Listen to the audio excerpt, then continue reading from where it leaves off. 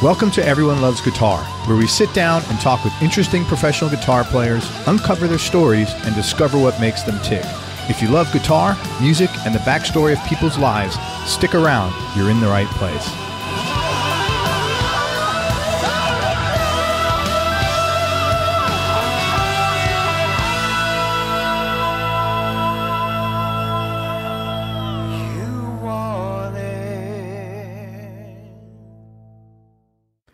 Hi, this is Craig. Just want to let you know you can now advertise here on Everyone Loves Guitar podcast. For more information, go to everyonelovesguitar.com/advertise. That's everyonelovesguitar.com/advertise.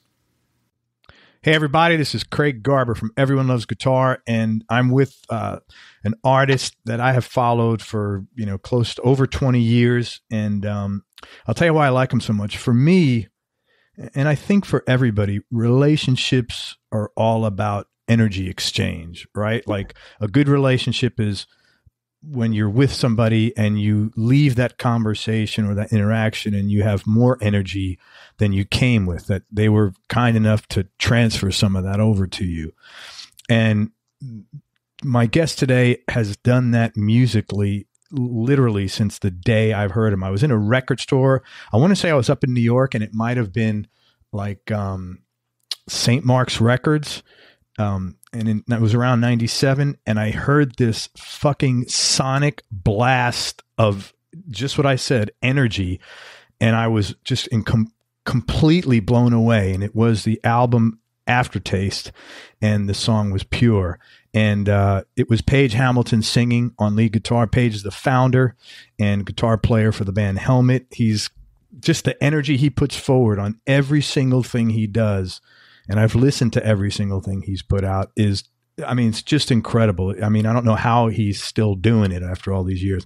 He's got a great voice. Lyrics are great. And he could tell this guy's given 110%. So I want to welcome Page Hamilton to the show. I really appreciate it. If you've never heard of Page or Helmet, let me tell you a little bit about him and the band. Page is a composer, guitarist, producer, as I said, the founder and frontman of Helmet. They're what category I would always call you guys like hardcore, but that was a definition back in the 90s. You're not hardcore in today's definition. I've never known what what to call the band, because we gotta, you look in iTunes and it'd be like metal, and then it'd be alt metal. But I heard like one guy said industrial hardcore, another guy said post hardcore. So yeah, it's best metal performance for In the Meantime. That was the Grammy nomination.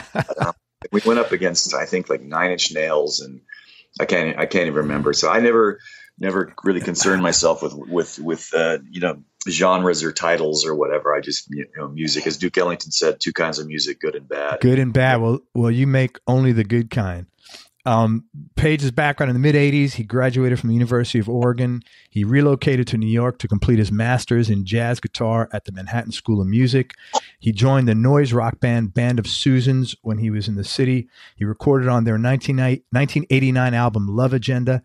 He also spent time in avant-garde composer Glenn Branca's guitar orchestra recording on Symphony 6, which was Devil Choirs at the Gates of Heaven. And ultimately, he formed Helmet. He found some guys that liked the same kind of music, and they put the band together. Helmet's released 8 albums, 1 greatest hits, and several EPs over the last 28 years, including 1992's Meantime, which was certified gold and earned a Grammy, as Page just referred to. The band's also contributed music to a number of films, including Johnny Mnemonic, The Crow, Feeling Minnesota, The Jerky Boys, Gun Crazy, and Judgment Night, which is a collaboration with the hip-hop group House of Pain. They continue recording and performing live all over the world. Their most recent album was Dead to the World, and that was released in 2016 by German-based label Ear Music. They're putting out a lot of good music. I've talked to a lot of people that have worked on Ear.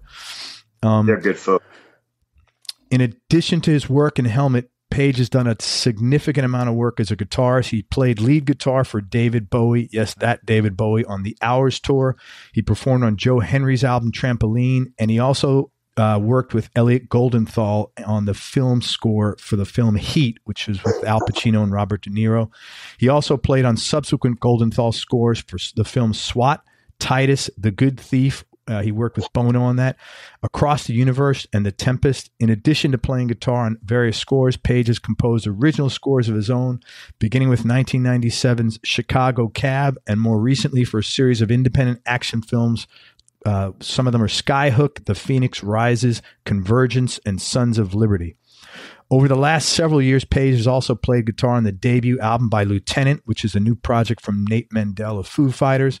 And he also recorded with New York jazz and electronica band Malumbo for a soon-to-be-released album. He also appeared as a featured artist on Linkin Park's 2014 album, The Hunting Party. He played guitar and provided vocals on the song All for Nothing. In 2005, Page produced Distort Yourself, which is a debut album from Gavin Rossdale of Bush, his side band Institute. And he also produced records for a number of other bands and is still producing records, including Bullets and Octane, Classic Case, and Rescue Rangers. Like I said, he's also performing live in orchestral settings. In 2015, he was invited by Elliot Goldenthal again to perform the score for the film The Tempest with Beethoven Academy Orchestra at the Film Music Festival in Krakow, Poland. Later that year, he performed at the 2015 Brit Festival near his hometown of Medford, Oregon. And as a soloist for on that show, he was a soloist for Mason Bates' Mothership and as a guitarist in the Brit Orchestra's All Bernstein program conducted by Teddy Abrams. Page, I really appreciate your time. I've admired your music for ages, man. Thank you so much. Thanks, Craig. Thanks for having me. Man, the first thing I have to ask you, because I've been thinking about this question for 20 years, is how the hell can you still sing the way you've been singing since the 90s? Like I said, your voice is not only a conduit for like energy, but you're screaming like you're still 25. And it's almost like you got some anti-aging stuff going on here, man. I think one important thing is to not think about it too much and to not ever hold back. I met this guy, Mark Rank, in Los Angeles when I moved there about 2002, 2003, and I started working on Size Matters. And Jay Baumgartner really wanted to work with me, and so he donated studio time. So my friend John Tempesta and I started recording. And he said, "Hey, have you ever thought of working with a vocal guy?" And I was like, "Nah." I was kind of this thing like, yeah, I'm a trained guitarist, so to speak. But I always thought vocals had to come from the heart. But I started working with Mark, and I learned so much about some things I did naturally that were good habits, and other things were bad habits. And once you kind of know, I warm up before every show, and it's more to get after you've played 15 or 20 shows on a tour, you're warmed up, but it's more to get the kind of into the mental place. And you've done shows when I've been sick, and Mark stressed, sing through it, never hold back.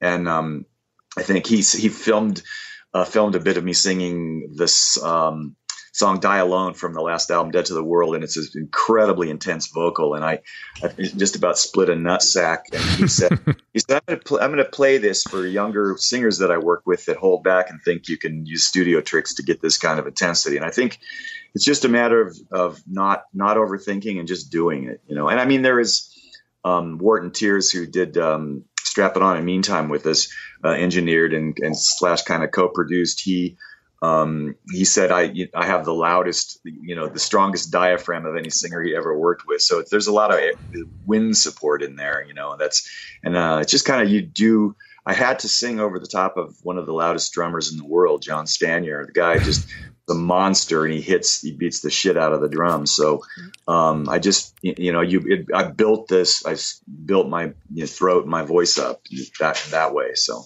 gosh, it's amazing, man. I'm just shocked. I was surprised when I learned that you moved to the city to get your master's in jazz, simply because outside of a little bit of jazz on the Betty album from '94, I never really heard you play jazz. So I have several questions. First of all, what made you pick New York, and where were you living at that time? I moved to New York. I'd always kind of dreamt of living in New York ever since we took a family trip there in the late 70s. And I just was completely blown away. I was this Oregon hippie kid with the "Don't Californicate Oregon" bumper sticker on my Volkswagen. And I was like, I don't need to go anywhere else. I love Oregon. And I guess got to New York, and it felt like this foreign, amazing, incredible place. The energy was just and I'd sort of made up my mind that I was going to live there one day. And I was talking to my friend Barry Lehman, a drummer that I was at Oregon with, and he said, "What if you went to school at a smaller conservatory like Manhattan School of Music?" I'd never heard of it. Back then we had no internet. I looked it up in the library, applied, and flew out for the audition. And once I got accepted, it was it. And my family was a little distraught because I was 3,000 miles from the comforts of home. But I ended up moving into a single room occupancy welfare hotel when I was 25. And then it took me 2 years to get my master's degree.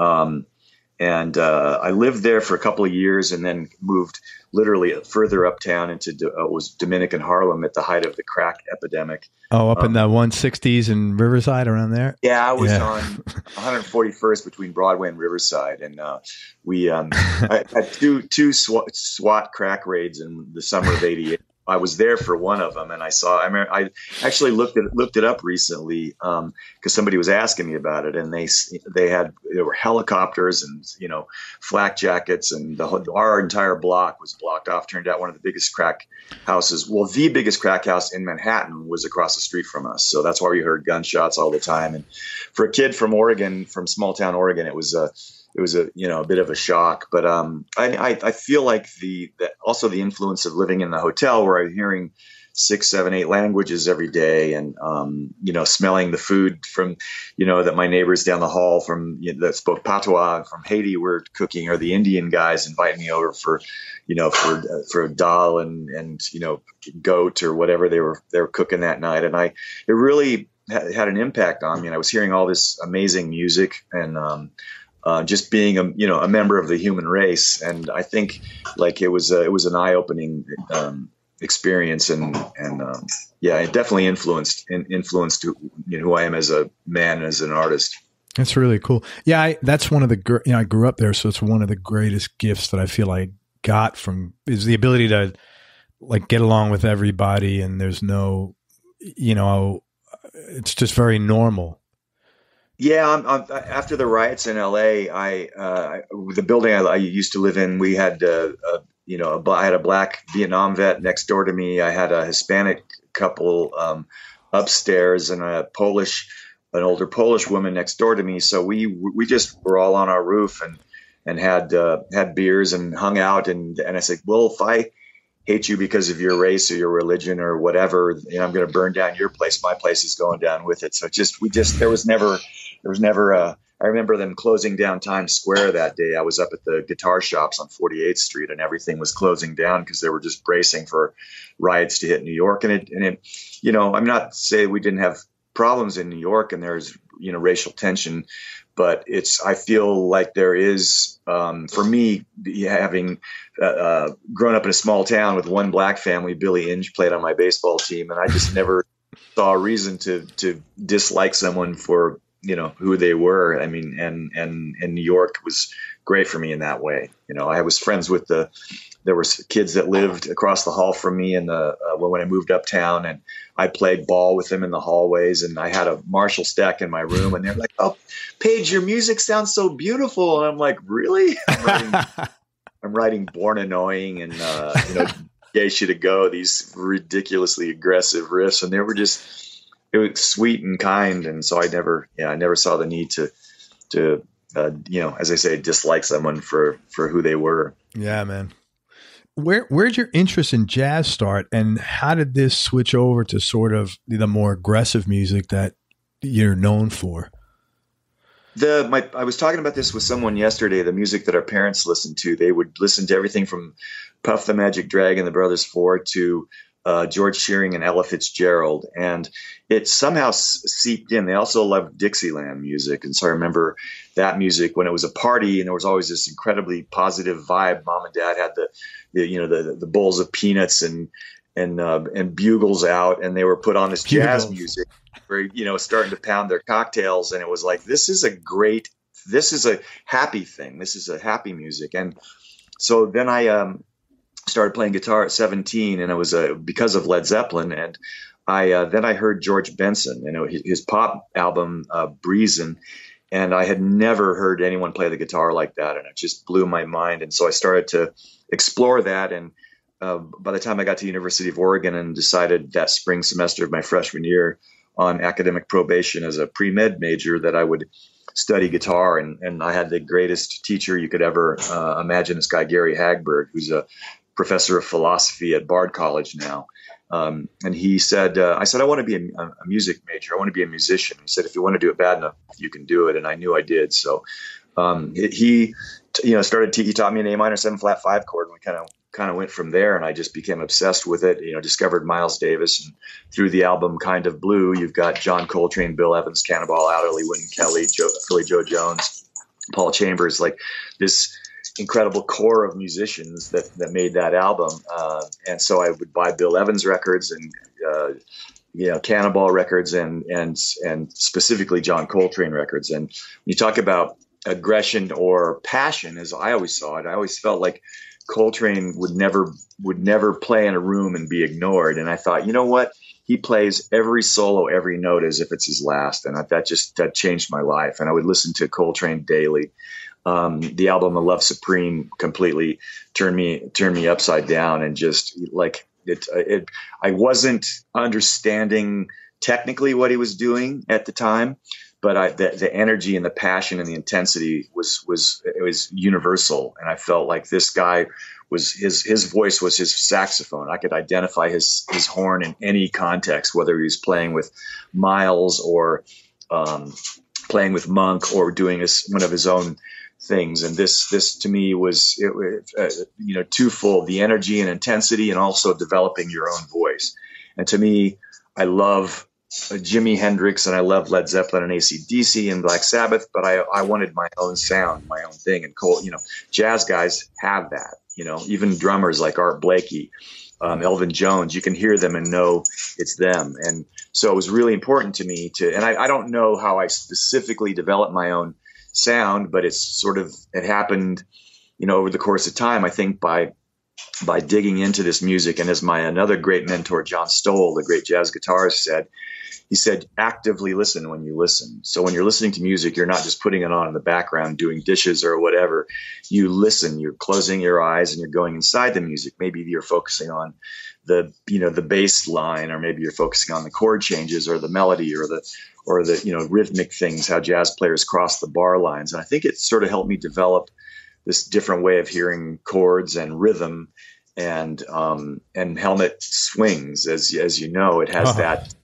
It's about the feel. And the great producer / guitarist Danny Korchmar said, "You guys are this heavy band that grooves." And he brought Steve Jordan to see Helmet shows, and they were like, "Man, I love this," And guys like T.M. Stevens, who I looked up to, they were like, "You guys you sound like no other heavy band." And it was really flattering that these amazing musicians were getting into our music. And I think the feel, the swing, that had a lot to do with it. And I think that comes from my love of jazz. And I've never tried to specifically incorporate jazz into Helmet, but I think it had a huge impact on who I am as a guitarist. I just want to point something out.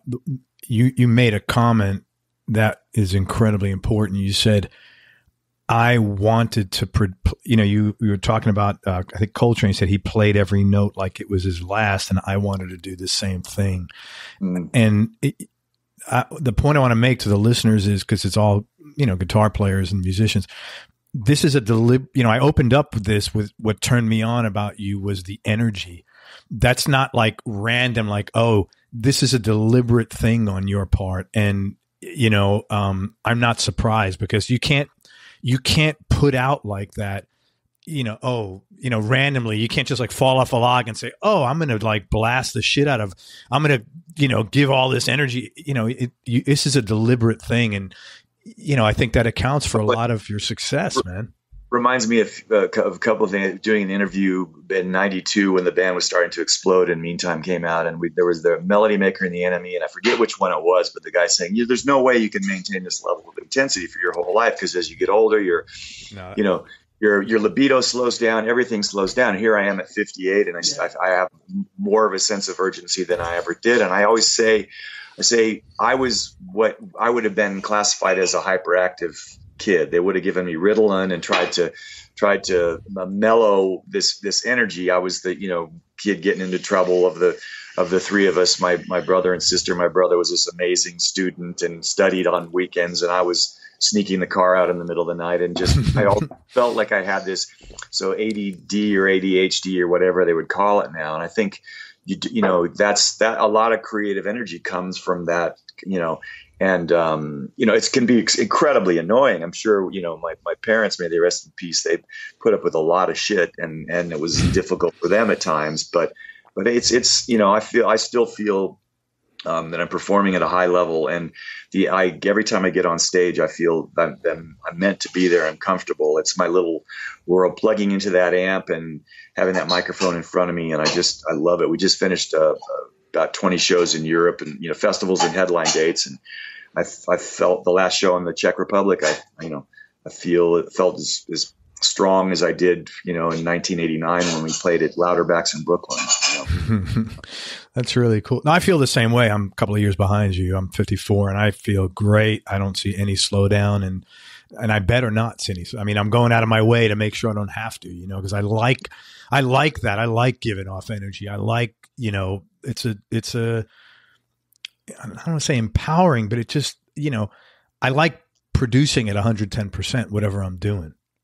Yeah, I mean, music is. I discovered music as this form of expression that's universal. You don't have to speak a common language. I mean, English, German, whatever. It's everyone understands music. I went to see because of John Coltrane, and the last concert he did was at the. I think I want to say it was the African Cultural Center in Manhattan, and it was Baba Olatunji. The African Drums of Passion. And I, of course, went out and got a cassette tape because Coltrane loved it and listened to it. And I also went and got the Sleminski's thesaurus of scales and patterns. Well, Coltrane did this and Coltrane did that. And but I actually went in Seattle. I moved to Seattle for a hot minute before I moved to New York because I had auditioned at the Cornish Institute. And they said, well, you already have a degree. We can give you another bachelor's degree. And they admitted me, and I decided, I'm just going to make the leap and move to New York. And, but I saw some great concerts while I was in Seattle, and at this Chinese restaurant upstairs in downtown Seattle, they had live concerts, and I went to see Baba Olatunji and the Drums of Passion, and I danced for wild solid hours with. He had just dancers and drums and vocals. That was it. And it was one of the most amazing concerts I've ever been part of. I was 2 feet off the ground for 2 solid hours with this room full of people. And it just speaks to the power of music. And I'm still fascinated by it. It gets me through hard times. It gets me, emotional things that you go through. And there might be a piece by Ralph Vaughan Williams, The Lark Ascending, or there might be or it might be Highway to Hell, from AC/DC, or it might be, Interstellar Space from Coltrane, or it might be Bill Evans at the Vanguard. There's just, to me, I never get tired. I hear something new. I've listened to the Bill Evans records, I don't even know, hundreds of times, and I still hear something new every time, and I've figured out licks, and I've figured out a chord change here or there, and I've transcribed Bill Evans solos, or Coltrane, or Miles, or Wes Montgomery, or Clifford Brown, and you learn. It's just amazing to get inside another musician's head and try to imagine how they arrived at this, and I recommend studying music to anyone. I remember guys saying back then, well, I don't want to know too much because then I'll lose the heart and feel and soul. And I'm like, that's your problem. That's ignorance, man. I want to learn and know as much as I can. School's never out for the pro, man. Yeah. Yeah. And it doesn't mean that you're going to suddenly only sound like this guy or girl or whatever. You're going to sound like yourself if you set out to do that. I mean, Hagberg, who my mentor, Gary Hagberg, worked with the great Howard Roberts, and he started Guitar Institute of Technology, which is now Musicians Institute. And I actually kind of came full circle about 5 years ago, and I spoke at their graduation, which was such an honor. Very cool. And Hagberg and Howard had these books called the Guitar Compendium, and I'm actually what I'm going to do now that my mother's passed away, and I have these projects that I'd wanted to do for years. One of them is to go through Howard's Super Chops program of over 20, uninterrupted over 20 weeks, and you learn the elements of music. You like chord scales, arpeggios. Music is, obviously melody, harmony, rhythm, form, and then in the case of lyrical music, text. And you learn you get the tools, and then express yourself, as well as transcribing solos or learning a lick or imitating your heroes. And it's all these things help you develop your own style and sound and become your own musician. And I think I personally I would never underestimate the impact that Howard or Gary have had on me, and to encourage me to learn, and sometimes you can get lazy because you're like, well, I can get the sheet music to this and learn this standard this way, when you should learn by ear and use sheet music. So yeah. Man, I just think it's cool that you've been playing guitar for 41 years and you're as enthusiastic as you were 41 years ago, probably when you picked up a guitar. That is a testament to the power of music, man, and guitar. Absolutely. And what you're doing. Did you always want to front your own band versus being a sideman or some other kind of support? And if so, why? I never thought about it. I never had a plan from day one. Actually, when I started to kind of think about what I wanted to do with my life, and I was maybe 18 or 19 years old, laying in the middle of Hayward Field at the University of Oregon, I would jump over the fence at night and lie there and think, what am I going to do? I want to be a musician. How am I going to go about this? And I didn't think specifically, I want to be Jimmy Page, but I wanted to be Jimmy Page. Well, then I wanted to be George Benson. Then I wanted to be Pat Metheny. Then I wanted to be John Coltrane. Then I wanted to be Charlie Parker. Then I wanted to be Thelonious Monk. And I never thought, well, am I going to lead a band? But I was in a great band called Band of Susans, as you mentioned, and I got to play with Glenn Branca and Reese Chatham, who's a great composer in New York. And I was learning from all these different people, but nobody was doing specifically what I wanted to hear.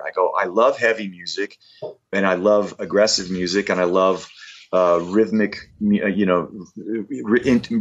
interesting things. And it was always drumming on my legs on the subway, playing 3 against 4. And so I just decided I have to form my own band, and I started writing songs. And Robert Poss from Band of Susans was a big influence on me. He said, well, I have a 4-track recorder and a drum machine and this little microphone, and I mic my guitar and I write.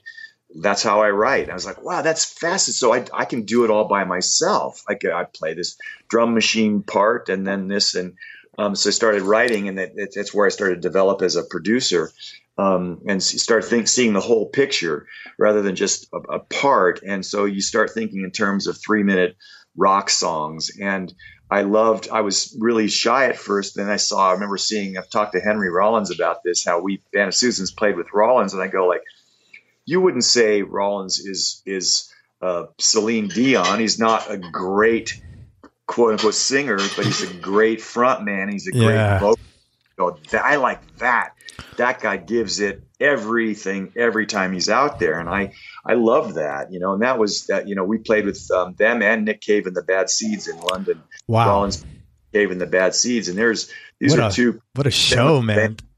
Oh my God, it was mind blowing. Yeah, it was mind blowing. I was like, these are 2 seminal bands, and I was just soaking up every minute of it. And then we played in Australia with Sonic Youth, and I'd sit on my ass on the side of stage and watch them every night. And I got to see so many amazing, people perform, from Sonny Rollins 3 times to Dizzy Gillespie a couple of times. Art Blakey I saw 6 times. I saw Merle Haggard. I saw Willie Nelson 3 times. I saw Waylon Jennings. I've seen so many. Pat Metheny 3 times. I've seen these phenomenal. The LA Philharmonic, the greatest concert I've ever seen in my life, was a few months ago. I saw them do Beethoven's Ninth with Dudamel.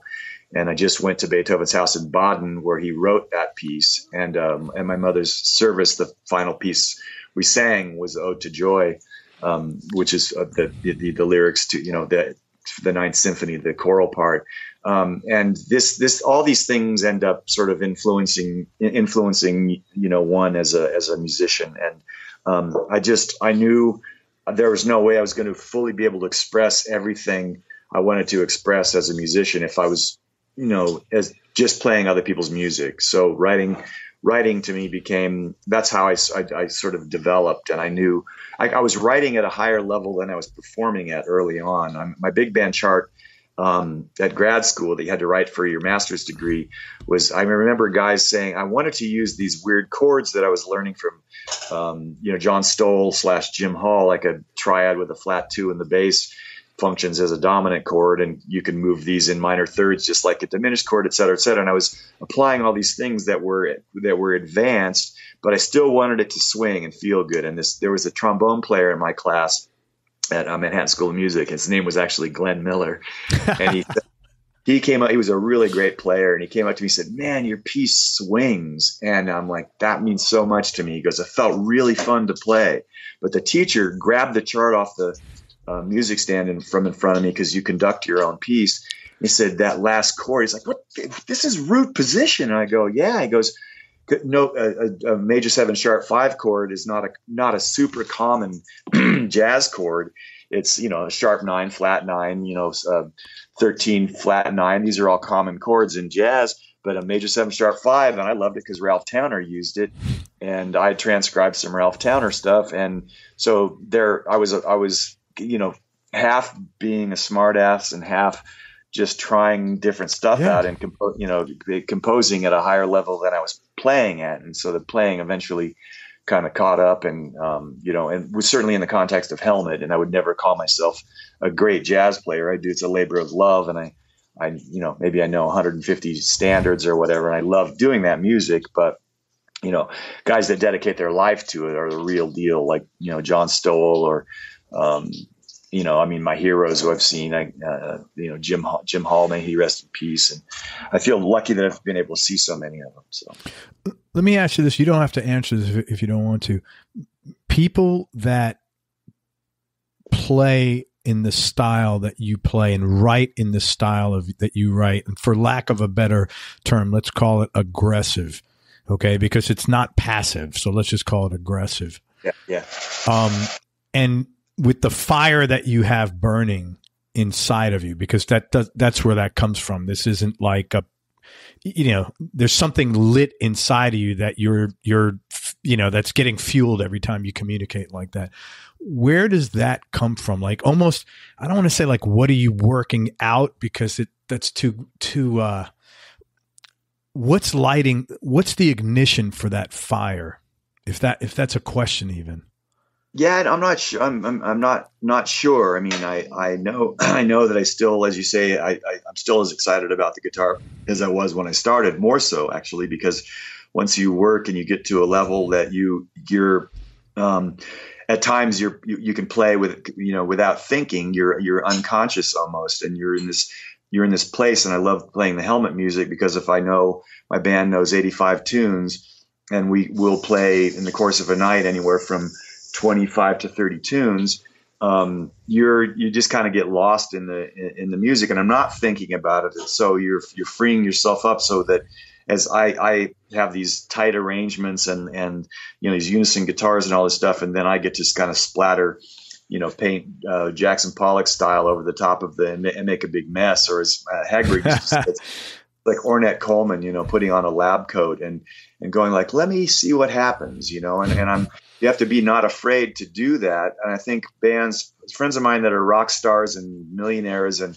sick of their lives, they're playing these, there's either a slave to the computer on stage, and they're playing the same set list every single night, and they're going through the motions because they're making a handsome living at it. And I, knock on wood, I eke out a living, and I feel really fortunate to do what I love to make a living. And I go into every project, trying to find what's good and interesting. When I got the Rescue Rangers, he came to my jazz gig at Santa Monica Airport, Pascal, the singer, and they were kind of a stoner rock band. Well, he started writing these songs, and it was a bit of a mess. And I said, but I heard something in there. And I said, okay, you love the Foo Fighters and Queens of the Stone Age. Why don't you stop listening to them? I'm going to turn you on to, James Brown and Marvin Gaye. And, he loved the Beatles as well. But I think like keeping it fresh for yourself, never just going through the motions. And I've never gotten on stage and felt like, oh, we got to play this show. And I've been exhausted. I mean, we started this Europe tour with 11 in a row. Air conditioning broke on the bus day one.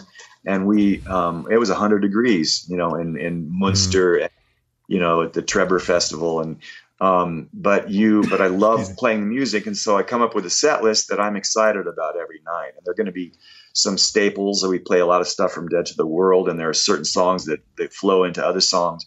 But I think just never allowing yourself to kind of go on autopilot. And I won't name any of my friends, but I obviously am friends with many people and bands that have sold millions and millions of records, and they seem unhappy, doing what they're doing. And I think part of that, being a fan of jazz and playing jazz every single day when I wake up, it's usually what I do. I work on a jazz standard. It might be Darn That Dream or Angel Eyes. I don't know. And jazz, it's like these chord changes look like this, but what, you can do something different with it every day. Cause I know the elements that, that comprise, a song. As I mentioned, it's melody, harmony, rhythm, form, text. That's what music is.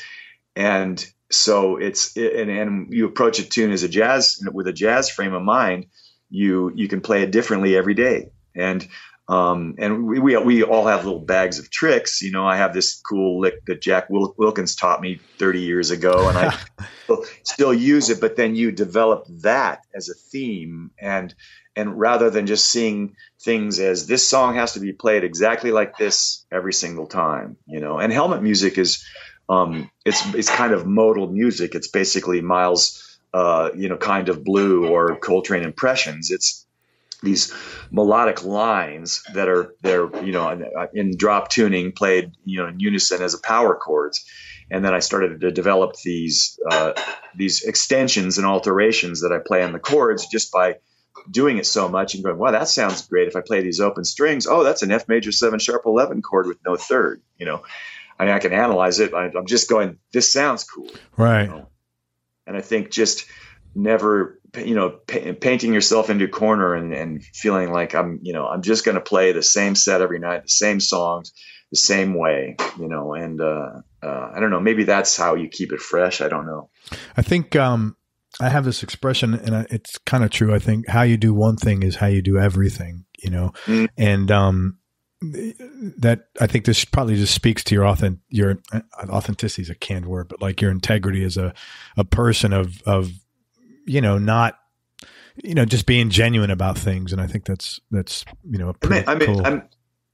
Sonny Rollins talked about this in Coltrane too, about going back. Like you discover Sonny Rollins and he's listening to Louis Armstrong. And so you go, I better check out Louis Armstrong. If Sonny Rollins loves him, he must be amazing. And I, as a musician, I'm fascinated by artists. And when I was doing the Glenn Branca Symphony 6 and Symphony 8 at the World's Fair in Sevilla, Spain in 92, I had to do a press tour for Meantime. So I was flying to, London, Paris, Amsterdam, spending a day in a hotel room, chain smoking and doing interviews. And at the end of this, I'm going to treat myself to 3 days in Madrid, and I'm going to go to the Prado Museum because I love these Spanish painters, Goya and Velázquez. And I discovered Ribera at that time. And I this last trip before the tour started, I went to Cézanne's workshop in Aix-en-Provence.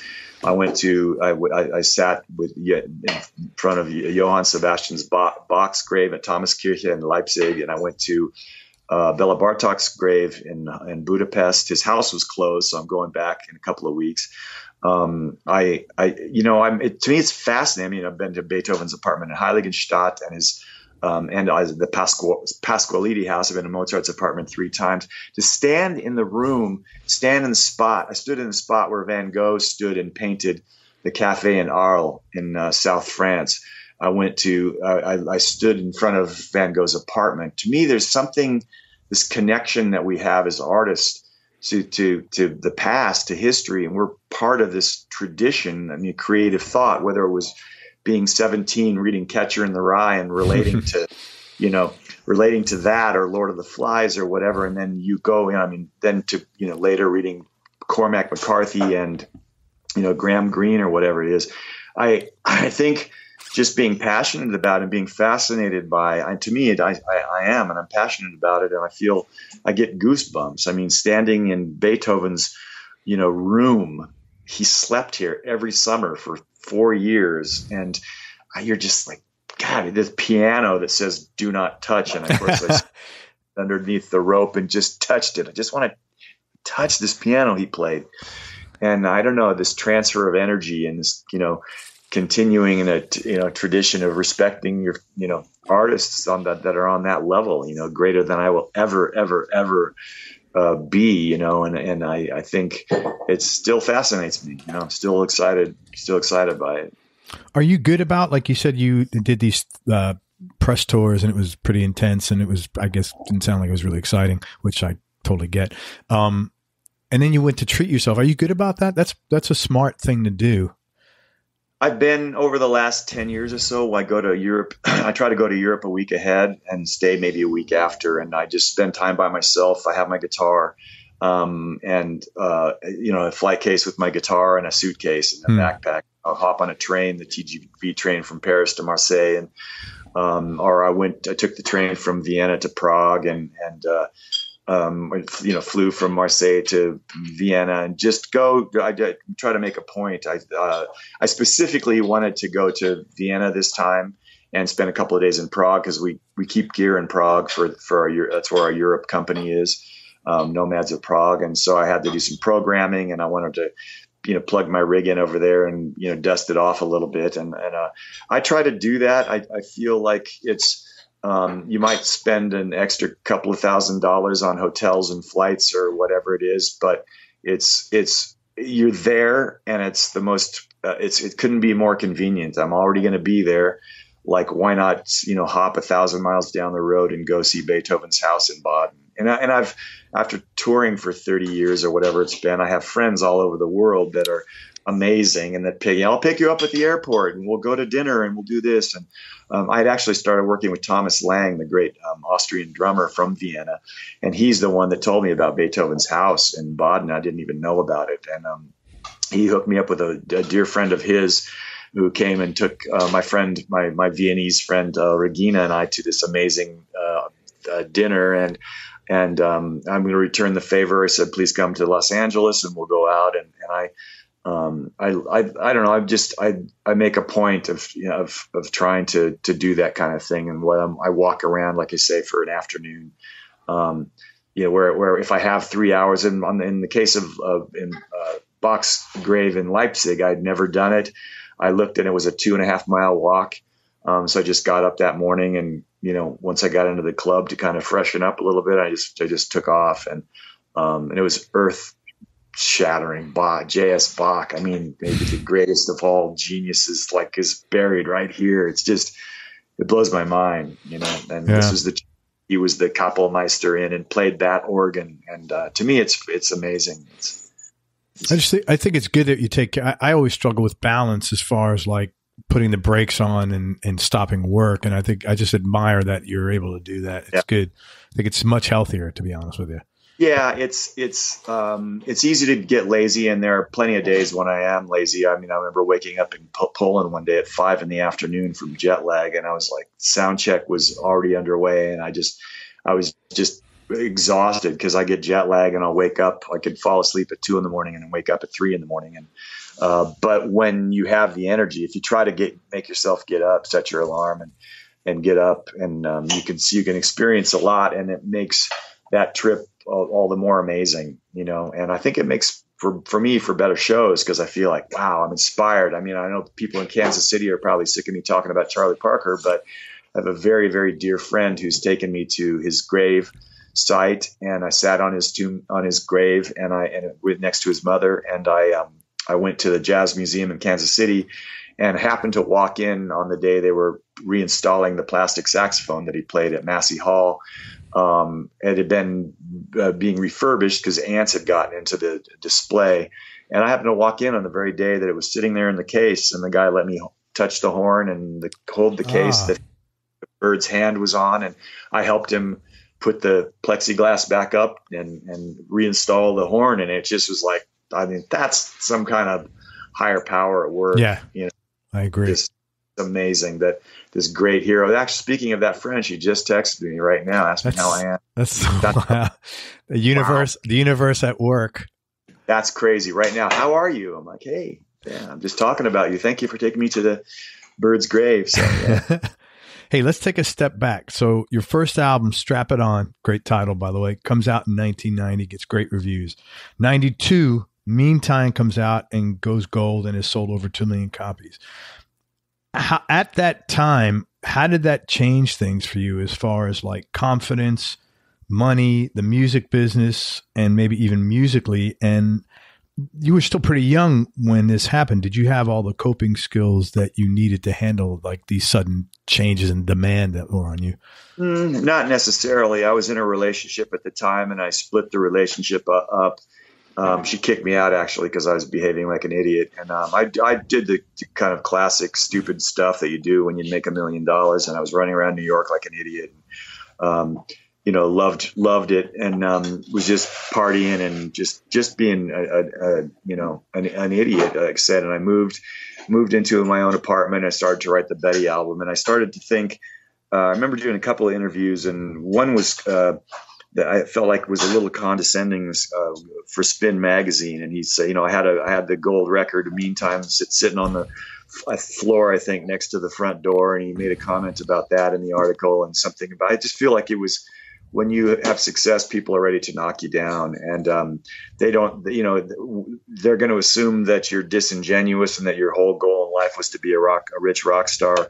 And I, much like Ray Davies of the Kinks or Paul Westerberg had a penchant for shooting myself in the foot. I'm like, oh, you like that? Well, this next album's going to have a woman on the cover with a basket of flowers, and I'm going to do this jazz tune, and we're going to do this funk song that Henry wrote, and I was basically, screw you, like we're not a mainstream rock band. We are, we're doing music that we love and believe in, and I'm glad we did, because Betty turned out to be the Betty tour that we did, the 20th anniversary, was a bigger tour than the Meantime tour. Wonderful record, wonderful. Yeah. It's my favorite Helmet record.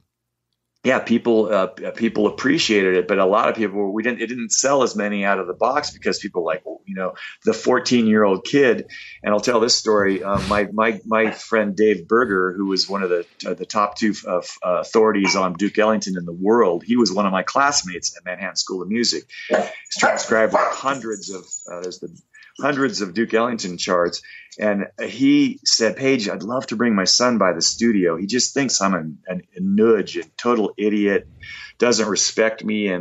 But he loves Helmet. He loves, Meantime. So we were working on Aftertaste at RPM Studios in New York. The last 3 songs we did that album at Capitol in LA, and that also in New York.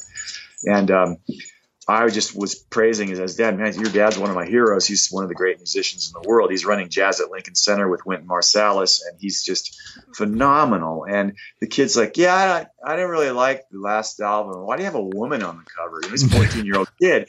And so those kids that wanted this muscular, industrial kind of thing that we had on the cover of Meantime, they want a package. They want you to do the same thing. And for me as an artist, I'm constantly trying to push forward and do something different. Well, if you like that, I'm going to take a little bit of a left turn. And I guess it means I am responding to the world around me. And I always take pride in that, in kind of ignoring that stuff to a certain extent. But there has to be a little bit of that rebellious nature, I think, in you as a musician. You want to challenge people. And that 14-year-old kid might be the kid that at 24 loves Betty's his favorite album. I've had people say that to me. I didn't like Aftertaste when it first came out. I just expected this, and I'm like, well, of course, if a band has a history, everybody has expectations. The first Killing Joke album is still my favorite, but they keep making great albums, and they're all great albums, in my opinion. And it's just that first album was my experience of going like, wow, discovering this band for the first time and having my mind blown. So it's always going to have this place near and dear to me.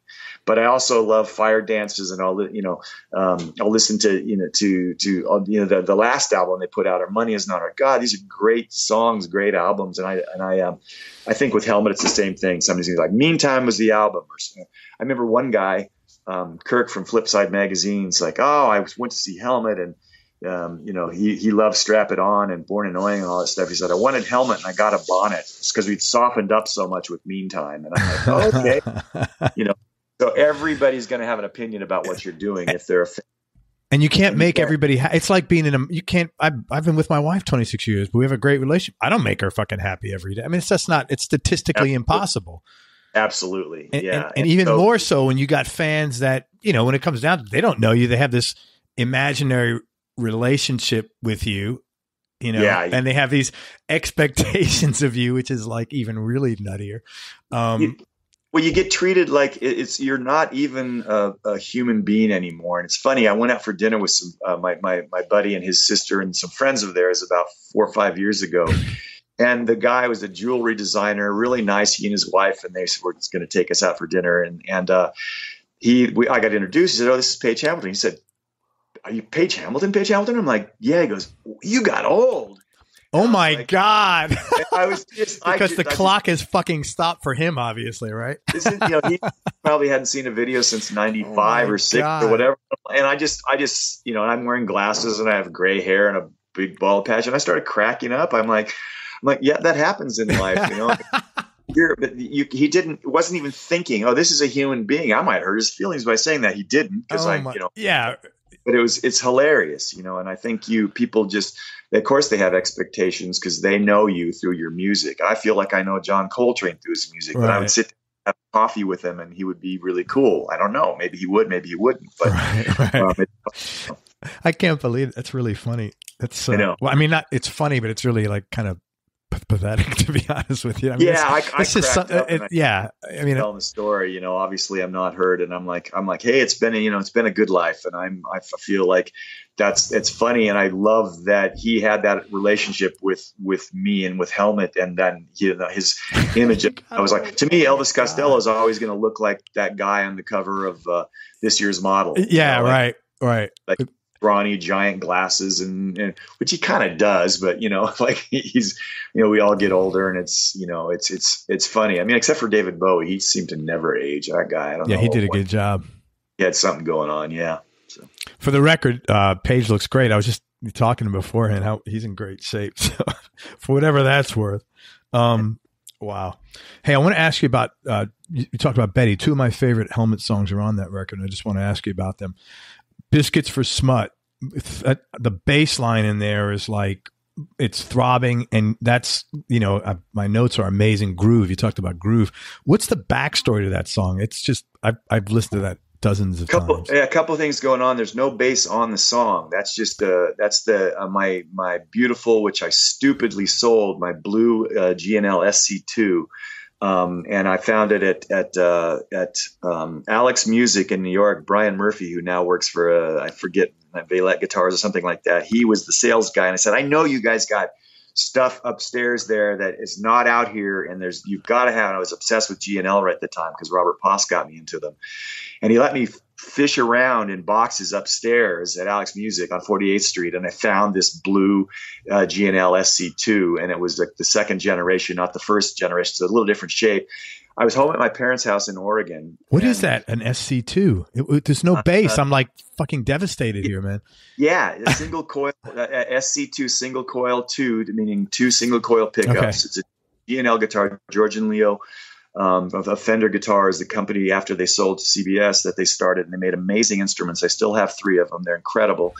And I was at my parents' house. I just changed strings on the guitar, and I came in like a couple hours later, and I hadn't tuned it. I picked it up and I strummed it, and it was a dominant 7 chord. And I go, ooh, that sounds good. And I came up with this bluesy kind of lick just on that guitar. So it's just, that's the bass on the guitar. That on the song is that guitar tuned down to a floppy ass A. Okay.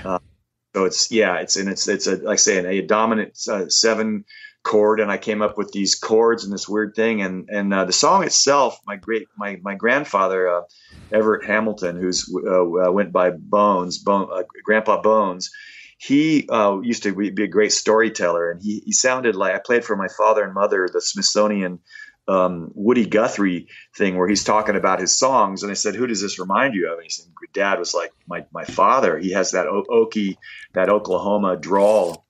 And he used to tell these great stories. And my great grandma Momo had cooked some. This was in their 1-room dirt floor shack in like New Mexico, I believe, when they started to move further and further west. And had made these biscuits, and they were she overcooked them, and they had this dog, a black lab mutt mix called Smut.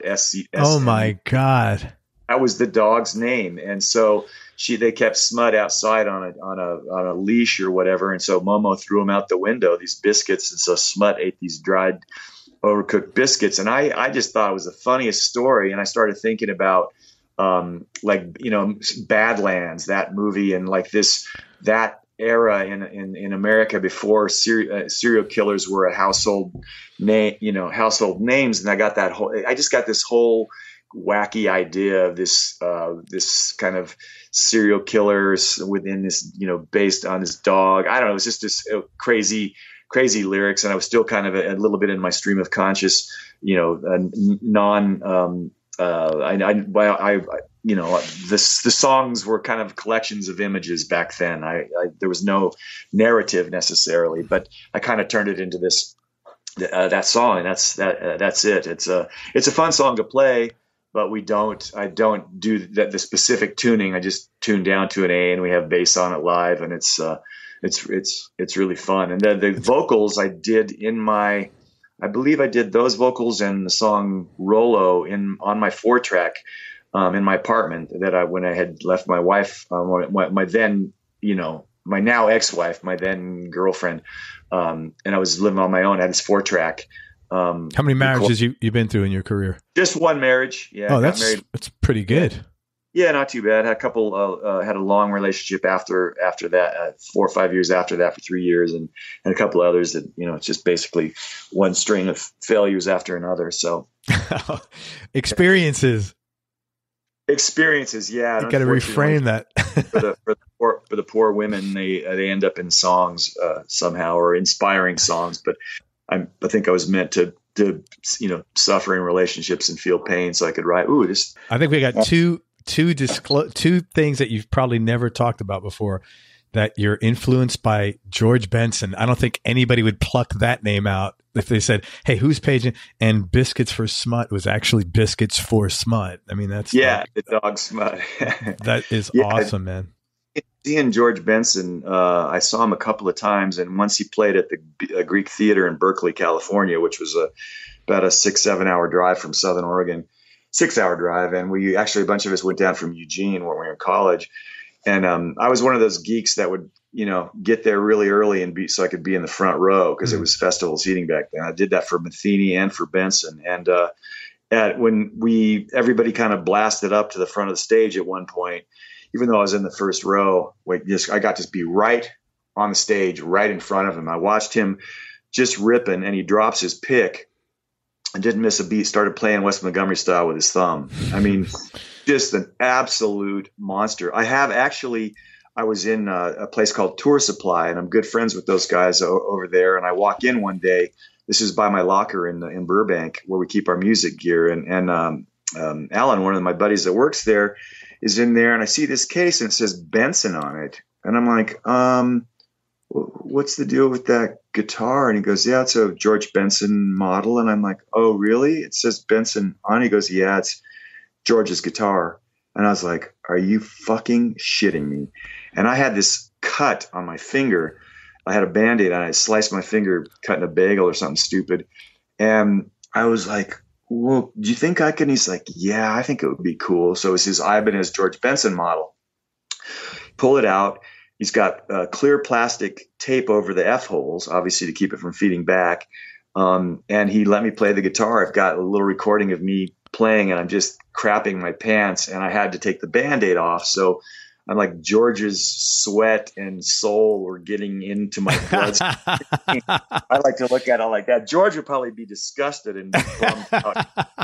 So I have photos of myself and a little video of me playing like Darn That Dream or Beautiful Love or something on George Benson's guitar. And so it was kind of amazing. I have kind of amazing luck when it comes to things like that, just that I happened to be there the day they were shipping George's guitar somewhere for tour. His tech had brought it in, and yeah, it was pretty incredible. So you don't know, he might have played that gig that night and said, "Oh my God, this is like this is the best gig I've had." It could be, you could be the secret sauce there, Paige. Yeah. How could how come I feel like screaming into the microphone? You know? Yeah.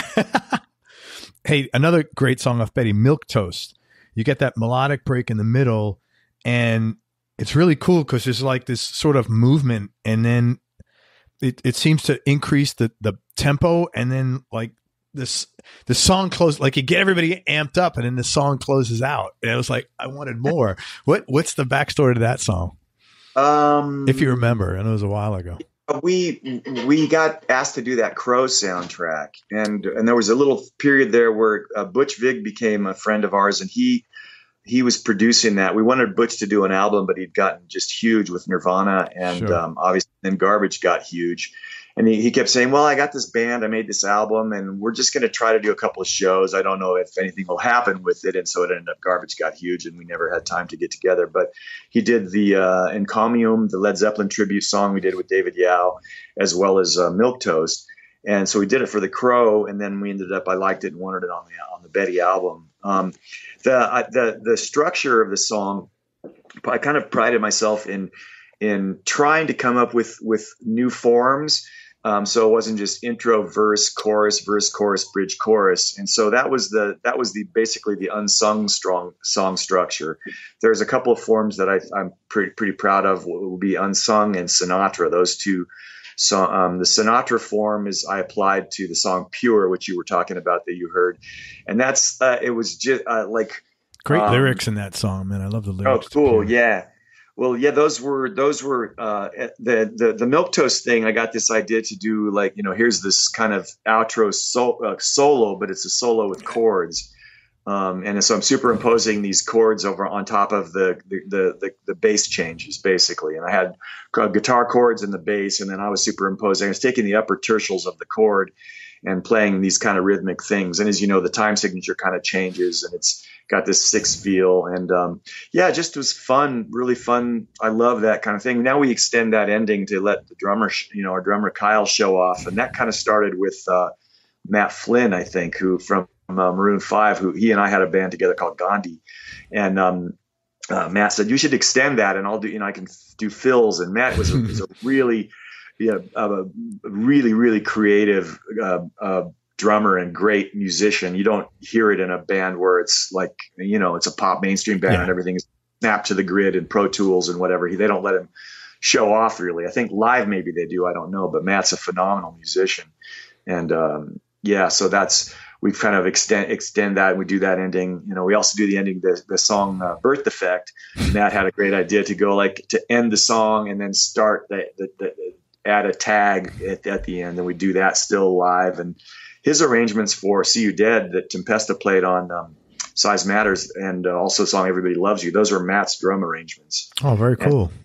And Tempesta, who's a world-class drummer himself, just said, I love this arrangement. There's nothing really I can do differently, and so he just he did it. So it's cool. I like to give Matt credit. He's a really, really incredible musician. Seeing Eye Dog, 2010, I felt that was noticeably, I'm going to say the terms, less angry. And I was curious what was going on in your life then. And I love the song White City, man. It's a great tune on there. Yeah, cool. Yeah, I like that song too. I ended up getting, in Austin, Texas, they do those blind dates or call in and vote, and ended up getting some bunch of radio airplay. And we never released any singles, since we had left the major label and had no financial backing. But White City is specifically about a town called White City, which is on the outskirts of Medford, Oregon, where I grew up, and that's where the VA domiciliary is, and as well as and it's kind of a poverty-stricken area. There are a lot of Mexicans out in that part of town, and I just thought that a way out of here.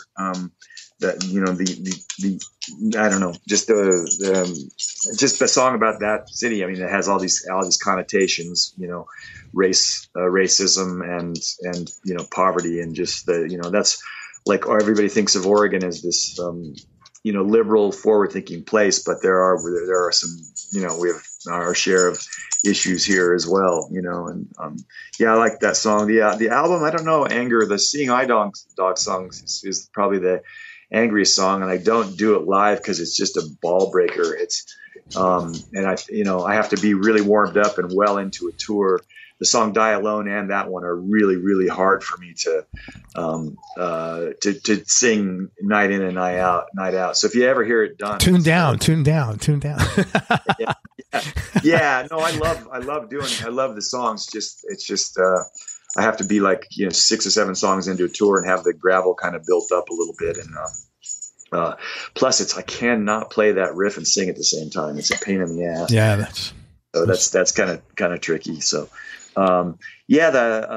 Seeing Eye Dog, I think, was the first album we'd done I can't remember the order. We had done a couple in a row, Size Matters and then Monochrome. Went through some label issues. Right. Had a lawsuit, another stupid lawsuit from somebody screwing us over. Which is not uncommon, unfortunately. In the music business, that's so weird. Weird, I know, that somebody would try to take advantage of musicians. Never heard that. Yeah, use them and make money off of our art. Yeah, I know, it's great, isn't it great? But Seeing Eye Dog was 6 years from the album before it, which was Monochrome. Yeah, we went through just a real seem less angry. You seem, phase.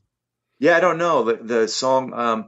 I was kind of exploring, I think, themes. The song "Welcome to Algiers" is one of my favorites on there, and we still do that live a lot. Also, In Person's on that record, I believe. Yes, In Person. It's a great song.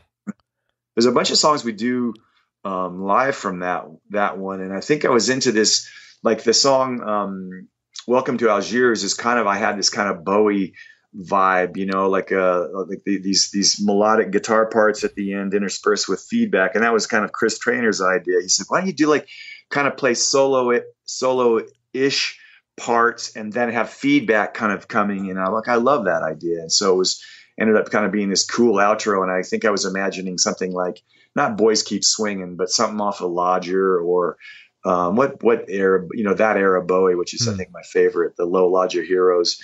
And Scary Monsters, that's kind of my favorite period of Bowie. And Scary Monsters was a huge influence on Dead to the World, because I have, right down to having this kind of instrumental break, instrumental noises ushering in not the beginning of the album, but Guru, and then the end of the album. And the song Guru is an absolute nod to Scary Monsters, guitar stuff, but. I don't know. Really had a fun time. I did that album with Toshi Kasai. We did Seeing Eye Dog, and it was, I think, the first album with Kyle Stevenson. I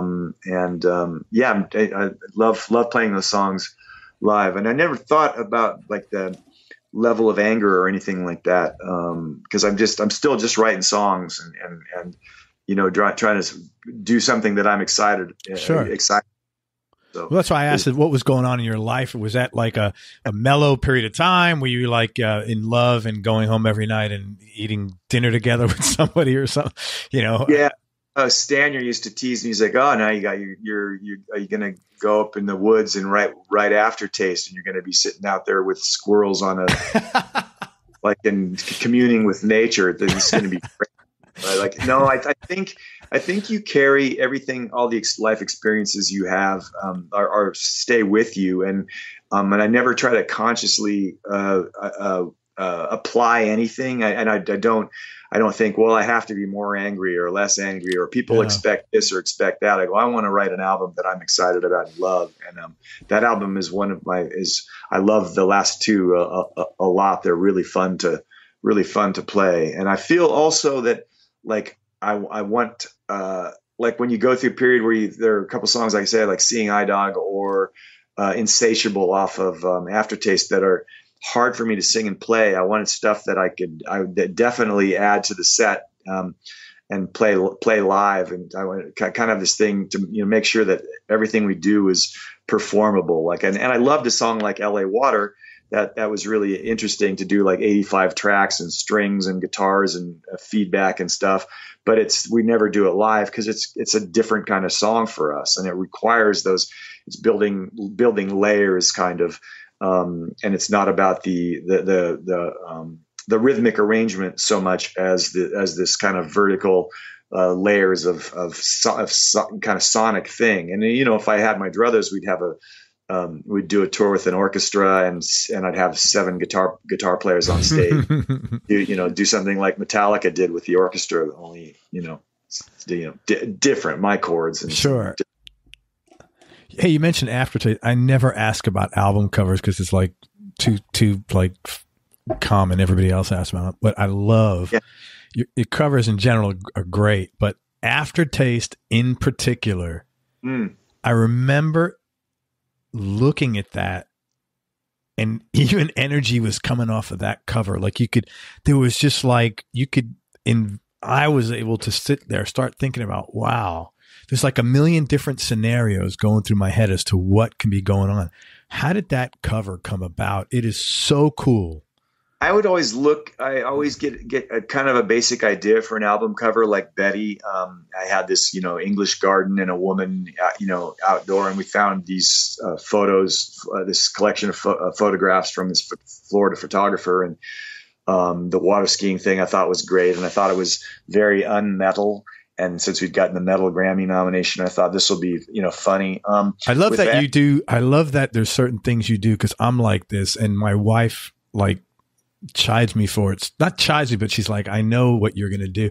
I like that you do things just because like someone thinks you're not supposed to do it, because I don't know. And I know it's childish, I know that people say it's childish, but I'm the same way, because it's like, I hate to just not, I don't, it's just, I feel good when I do that. Not at anybody's, not to hurt somebody, I don't mean doing something that's going to be mean, but like, I can't stand when I'm supposed to do something.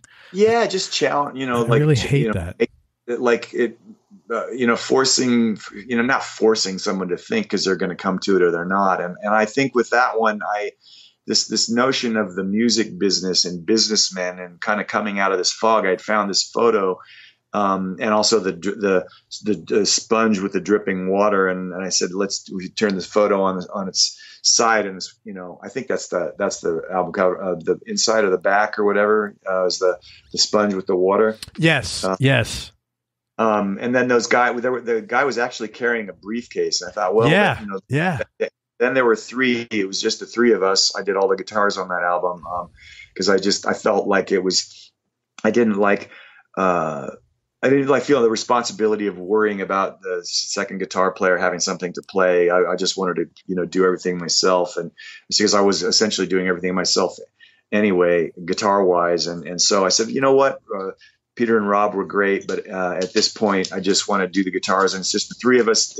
That's the core of the band, and so there are these 3 guys kind of walking through a fog bank or coming out of the dust or the rubble or something, and I just thought it was a really interesting image, and I liked the tone of it. And then found the pictures of the burning oil field for the inside cover for the lyrics. I just thought that was another beautiful image. So there's not really a ton of meaning behind it, but there always is something. I was a big fan of Hypnosis, Hardy, the Led Zeppelin and Pink Floyd. Yeah. He just died. Covers. Oh yeah. Storm Thurgeson, I think was his name. He just about this last year, I think. Yeah. The Led Zeppelin Presence, 10cc Deceptive Bands, Pink Floyd, Wish You Were Here. Those albums had huge impact. Those covers impact on my love of our album artwork. And so that's, I think Betty and Aftertaste and certainly Dead to the World, those albums are absolutely inspired by that. So totally, man. Dead to the World. Let's talk about Dead to the World. So before I listened to it, man, I got to be honest. I said, okay, I would imagine things are going to slow down a bit. I should not assume that with you ever, because that thing rocks, and then the album cover, you're right. It's very Hypnosis-like. It's like it's a stoic image. It's the guys walking away from you. It was super freaking cool. But, a few songs I want to talk, you talked about Green Shirt. I love that song. Expect the World. Your beautiful vocals in there, man. I mean, that song took forever to get to that place that we ended up recording. That was originally a Gandhi song, and that verse groove is something Matt Flynn again came up with 1 million years ago, and we recorded it with my great friend and another a hero of mine, David Torn, the great, I don't know what you call him, composer, guitarist, avant-garde, whatever, just genius, an absolute genius. And I want to pat myself on the back because when I was playing with Bowie, I gave him a David Torn Splatter Cell CD, and I said, "This is a guitar player you need to be working with." And Torn did the next 3 Bowie albums. And Torn was the producer, was co-producing the Gandhi stuff at this place called Applehead in upstate New York in Woodstock. And there was a Bearsville. No, and it's called Applehead. Okay. Yeah, but it's not far from Bearsville. But there was even a broken mic pre on the console, and David Torn put a room mic on the broken mic pre, and we used that for Flynn's breakdown in the middle section. And so that song kind of that was Everybody Loves You. There was something on Expect the World 2 from the Gandhi days, but took me a long time to get to that place where I had a quote unquote chorus. Because there was originally I had no chorus. I had this other section after the verses, and I got that idea. Expect the World was the New York Times tagline back in I guess it would have been 90. Okay. Yeah, you see the New York Times ad, and it said "Expect the World," and they were on bus stops everywhere. And just the notion of trying to tailor your not just your art, your music, or anything, your personality to cater to some group of people. My friends, this social group, or the social status, the whole notion of social status, and with that kind of sneering, sarcastic tone that I guess I favor too much. But I loved, and I had this kind of major to minor simple chord thing, and came up with a melody, and the little guitar line in the background was originally, I did it at home in my apartment on a keyboard. I had this synth called a Virus, and it was when I was working with the Nine Inch Nails guys, and they were turning me on to these cool synths and all this keyboard stuff and sampling, and they got me into Logic Audio and stuff. And so that song happened over the course of many years, and I'm fond of. We haven't done it live yet, but it's a beautiful song, man. And I love the I got a very much a redemption vibe out of that song. Yeah. And but what I liked about it is at the end, it really leaves you feeling optimistic. And the lyrics, "It's great to be alive. Expect the world." It's pretty freaking optimistic, right? You can't optimistic, but also a little tongue in cheek, a little bit not really. It's kind of like Nick Cave doing "It's a Wonderful World," Yeah. A little bit like, I think he might have done a video for it or something, and it's like the war and death and destruction, and so there is a little bit of that. There is optimism, but also kind of a sadness to it to me, a little bit. So, and then Look Alive, and then Life or Death. Those are the last 2 tracks. They kind of feel like struggle and winning. And I was curious, did you originally write them to tie into one another because you couldn't the perfect tie into the Life or Death slow, Life or Death? I can't remember if I call them Life or Death slow. Yeah, fast. You called it Look Alive and then Life or Death slow. Yeah, those I like the idea of slow death, slow life, and that's why I used that. But that was specifically inspired by Bowie. It's No Game and It's No Game Part 2, where he did a slower version at the end of the album of It's No Game. And but I just was kind of a play on words with the Life or Death slow. That was originally I came up with those chords and that melody when my father was still alive, and there was this I got to remind, a recliner ain't no dynamo. Just that's the American dream, is to sort of retire in your armchair and watch and get and experience life through the news, and that's kind of the American way in the Western world, is sort of we're in a sheltered society, considering how big we are. And I think when September 11th happened, it was such a shock that someone would attack us, and it's always been out there. We're just kind of oblivious to it, and so that's just this sort of cynical notion that there's a school shooting and there's mass death and it's big news today and tomorrow and we forget about it 3 days from now. And it's, it's life or death doesn't matter to it's just news at a certain point. And that's kind of what that song's about. Look Alive was the last song I wrote, and I got the idea. I was in Sacramento, actually walking to a Pete's Coffee, and I saw this big billboard that said, oh God, I got to remember it now. Sacramento, beauty. Oh man, I think I used it in the song, the lyric. I can't remember it right now because I have that other song in my head. Beautiful is oh, God dang it. I have to look at the hey, look alive, on the outside, spotless on the outside.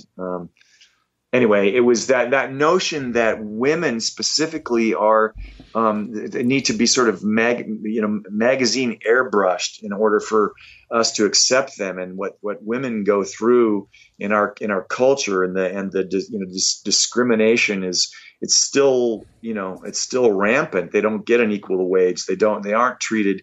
It's coming out more and more that what people have gone through, in the workplace, whether they're actresses in a scumbag like Harvey Weinstein or in an office, and that we judge them differently, age and their physical appearance. And so there's this really sad song, hey, look alive, you're spotless on the outside.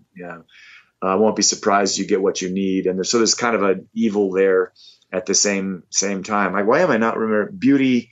Sacramento, beauty has arrived, or it's like first wax and laser treatment free or something. That's like, yeah. You see those all over, man. Yeah, I write. I keep notes when I'm traveling around, whether I'm in my car or on tour, and I write things that I think are funny down, or just will end up jarring a whole song loose. It's sort of a collection of words, a story, some kind of thing. And those I kind of were, I glue, seem to work well together, kind of glued them together with this wall of, I like to do, collages as well. Like I'll just record the song, on the B side for the Bowie cover that we're going to release for the 7-inch covers with that our artwork. Was a song called More Bad News. And it was basically the bad news. I took the cellos and the 12-string electric guitars from that and had Kyle play this. I had this beat in my brain for 10 years. I said, just play this beat for 3 minutes and I'm going to use it and chop it up and create this thing. So I did flip the vocals upside down and just play this beat for vocals. 3 minutes. Yeah. And so I've had it in my head for 10 years. I love that. Couldn't get it out of my head. And I said, I got to record this thing. Just do it. And Kyle was like, of course, so yeah, that's how that kind of, so those bits end up kind of creating because I still like the album experience. I think raised on concept albums to a certain extent. Pink Floyd has influenced all of us at some point. I'm just writing that down, man. That's hilarious. Just play this beat for 3 minutes. I've had it in my head for 10 years. That's classic, man. What were, over your career, man, what were some of the low points or the more challenging times, and how did you manage to get through them? And like, at least for me, when it's when I'm at a low point, all of a sudden that guy on my shoulder who has been like gone for 6 months or a year or 2 years or 3 years since the last low point, he pops up and then he starts whispering in my fucking ear. Right. So I don't know if you have that, but how did you, like, what were some of the low points and how did you fight off any negative messages that you might have gotten at that time? I think, ironically, after the success of Meantime, that was kind of a low point. As I say, I destroyed myself with, drugs and alcohol for a while, and ended up leaving my then fiance and my, best friend, who was kind of my rock and brilliant woman. And I just blew that relationship. And I just, I was in a pretty shitty place when I was writing Betty, but the music and the guitar kind of kept me focused. And then at that same time, in that same apartment that I was in, is when Kurt Cobain killed himself, and we were acquaintances. We were friendly. We had played together back before they had Grohl in the band, and then after they had Grohl in the band. And this was pretty devastating for us. And I just kind of dove into the music and kind of forgot about everything. And once I finally put my nose to the grindstone and started writing songs, it kind of pulled me out of it. But also when then at the end of the first incarnation of Helmet, when John and Henry decided to call it a day, that was a tough period because I didn't want the band to break up. I thought we should take a year off because we've been touring so intensively, and we had spent so much time together, and it was kind of this steady upward climb. And then all at once the rug was pulled out from under me, and I had no vehicle. I had no band to write songs for. So I kind of spun out for a couple of years. And that's when I decided to eventually leave New York after September 11th happened. And I knew I needed to regroup. And it was a big move like that I needed to kind of keep myself from falling apart. I did get the call from Bowie in '99, and that kind of got me out of the party mode because I had to learn 30 Bowie songs in 2 weeks and then go play Wembley Stadium. And in front of a billion That'll people. do it. Yeah. Like, yeah, I get my shit together. This is, if I fuck up Rebel, the whole world will want to hang me. So, I did. That was really a key moment. And then not long after that, I decided it was just time to get to the West Coast. And, Los Angeles made sense because it's another massive city, and there's so much going on. And I just needed the change at the time. It took me a while to adjust because, as you know, it's so different. And you're sitting there at midnight in your place and going like, well, let's see, bars close at 1:30. I would normally be walking out of my apartment in the East Village right now at 1 o'clock in the morning and closing down 2A until 5 a.m. Yeah, you have like a million choices. Like, yeah. Oh, what am I going to do tonight? It's 1 a.m. I got 15 places open within a 8-minute walk. And I had my work habits had started to kind of regroup a little bit, and I was writing, and then I could eat dinner and write for a couple hours, and then go out and drink beer until the sun came up. And I knew I had to get out of there. And then, like I say, in Los Angeles can be pretty lonely, but I slowly kind of got into the groove, and I met John Tempesta, and he and I started playing, and that was really key because I got back on track. And then I got a call from Jimmy Iovine to make another Helmet record. So everything sort of, kicked into high gear at that point. And I felt, and I said, why not? I'm proud of, and I had a great conversation. I've had many great conversations, but I mentioned earlier, Danny Korchmar, the great guitarist and producer. And he said, and I was like, yeah, this whole guitar thing. I said, I'm sick of it. Everybody's like, has an opinion about what you're doing. I'm just doing this keyboard stuff that the Nine Inch Nails guys turn me on to. I've got these synths and this Kurzweil and all this stuff. And he said, Paige, you're a guitarist. He goes, you need to be heard. Your people. He said, Jimi Hendrix wrote songs and to be heard and have his guitar playing heard. That's who you are. That's what you are. You're a guitarist and a singer. And it was like that coming from someone like that who had carried a lot of weight, because I have nothing but respect for Cooch. And so yeah, I just kind of turned it around, and I can't remember if there were low points after that where I got pretty badly screwed by a record company after Interscope. Not Interscope. Interscope was always amazing, and Jimmy was amazing, and they were always very supportive. But I think the industry had changed so much at that point that they just weren't going to put the same amount of energy and money into a band like Helmet that they did on the first album that they released, Meantime, because they'd sold like a gazillion records with No Doubt, Nine Inch Nails, and Dr. Dre, and Eminem, and all those folks. And we were still, at the end of the day, we're still like not incredibly accessible. And there are accessible things, but we're not a mainstream pop. Yeah, you're an indie niche. Almost, I hate to use the word cult, but you have your followers. You're a niche, an indie niche band.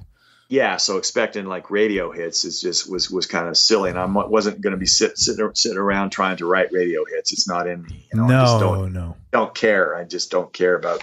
I don't listen to pop rock radio, and I still am who I am. So I think that's why Helmet worked though.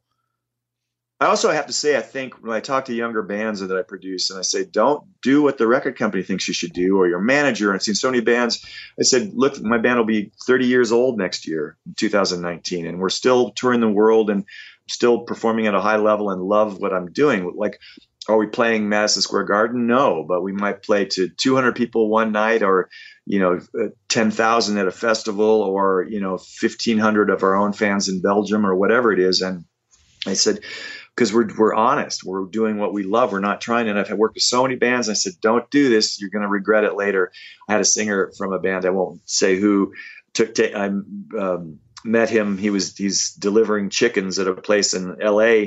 And they were in their 20s when I worked with them, and I made a pretty good record with them. But they kept shooting themselves in the foot and questioning me. And then the album got put back because we had to fire the guitar players because there were drugs involved. And then Helmet went to Europe, and so I left and came back, and they had fucked the record all up. And the pressure of the record company and their manager and stuff, I think, they let it influence the music. And I said, you're the ones that have to live with these songs. You're playing these songs. They're not. So stick to your guns and do the music that you believe in. And then he took me to lunch. He said, can I take you out to lunch? He said, you were right. Everything you said was right.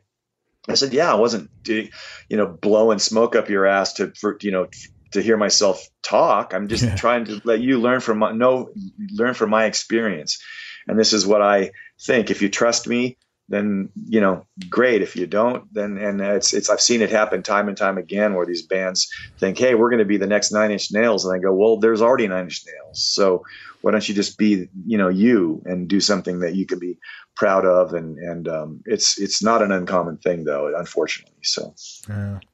If you can talk about the Bowie story, I know you've said it 100 times. If not, that's totally cool. But I know, and you mentioned he called you up to work at a vulnerable point in your life. But if you could talk about that, and also maybe share a cool story about your experience in working with him, and like what was the biggest takeaway for you?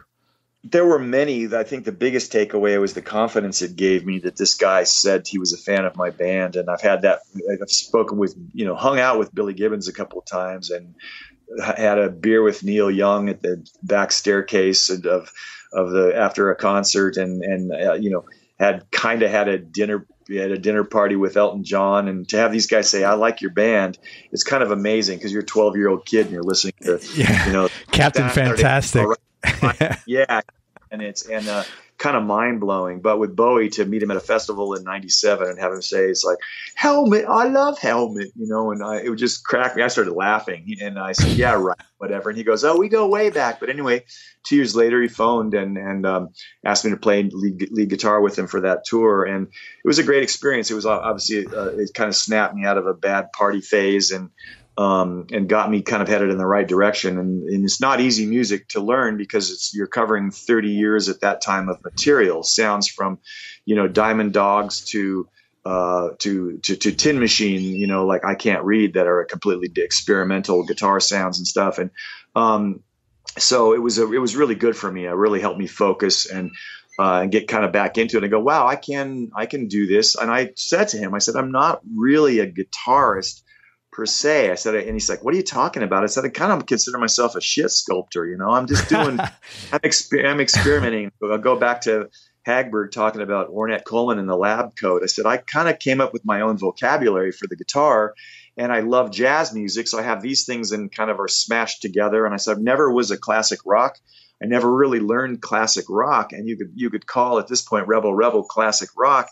And I did. It was really good for me to learn all that stuff. And I would learn some Mick Ronson solos and some, a little bit of what Reeves Gabrels did. And Reeves and I are friends, and I have great admiration for him. And it was a great challenge to kind of come up with the sounds. And Bowie said to me, I think he nailed the sound in Rebel. And but it was also kind of overwhelming, because we're playing at Wembley Stadium and Mick Jagger is standing 10 feet from me on stage, wondering who the hell this heavy metal dipshit is. And it was funny, it was a really funny experience. But I think among the many things that I learned from him, he said we both chain smoked back then, and he turned to me at one point and he said, I won't do his accent, but he's like, Danny Kaye, the inchworm. And he said, advice for budding young songwriters. And he looks right at me and he said, I nicked half my songs from Danny Kaye, the inchworm. And I was like, interesting, because John Coltrane did the inchworm. And I was like, that's kind of interesting that it sort of came full circle with the inchworm, this children's song or whatever. But he also, he talked about Roy Orbison influencing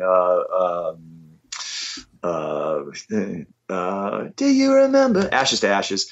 And just interesting things. And it was great to watch him play guitar. He had that old folky kind of thing. You'd play his A chord with 3 fingers and move it up a whole step to play a B chord instead of barring it. And there are just a lot of little things. And seeing I suggested we do Repetition from Lodger. It was always an intense song about domestic abuse. And we did it one day. Everybody learned it. And he's like, whose idea was that? He goes, that was yours, right, Pagey? And he said, tall, skinny blondes think alike, because I had my hair bleached white at the time or whatever. I was like, yes, you're tall, I guess. And yeah, we're both brilliant. I mean, yeah, yeah, me and you, we're like this. Anyway, I ate Chinese food with him at LaGuardia Airport, just the 4 of us, Sterling Gale and David and I were going up to do the Much Music Awards. And that was an interesting experience just to have him. I kind of kept to myself because everybody's always trying to get their moment with him. And I was he called me his quiet one, in which my mother would tell you I'm anything but quiet. But I didn't feel like I needed my moment with him necessarily. Like I'm going to try to I'm with David. I was an honor to play his music. It was an honor to be around him. To see that he was a voracious reader, self-educated, essentially an 8th grade dropout, and just that you apply yourself. And I mean, obviously he was a genius, and he had this incredible passion for music and learning, and you continued to progress. And I mean, Black Star is an incredibly emotional, deep, beautiful album. It's crushing. I mean, it's just crushingly beautiful. It was life-changing for me, and it gave me a lot of confidence. Like, I can do this. And I found that I was the one in the band that had my own career as a leader, as a band leader, and everybody, there were career side people, and great players. But I would see sometimes frustration in them. I think that even though they're playing with one of the greatest songwriters and musicians of all time, everybody wanted to be able to express themselves. And so I felt pretty privileged that I've had this career doing the music that I love to do, as well as to get to play his music. So it was a really great experience for me. It's really good for my ears too, because you got to hear a lot of the subtleties. There might have been charts for those songs, but you have to learn everything by ear and get things exactly right, because you can't get up there and screw it up, with the man. That's great. I mean, to learn 30 songs in 2 weeks is and to have, it's not like you're learning 30 songs in 2 weeks and you're playing at a state fair, not to take anything away from playing at a state fair. But I mean, 30 songs in 2 weeks and you're in fucking Wembley. Yeah. That's pressure, man. It really is. Headlining the Net Aid concert. So 1 billion people saw us play that night. He was the closing act after everyone, George Michael and all these people that played, and we were the headliner. And so, you had to nail it. It was a great experience for me. I had my moments. I wish I'd had a little more time, but it was still cool. It was a cool experience. It sounds like it was a great experience for you, like in many ways, and it sounds like it really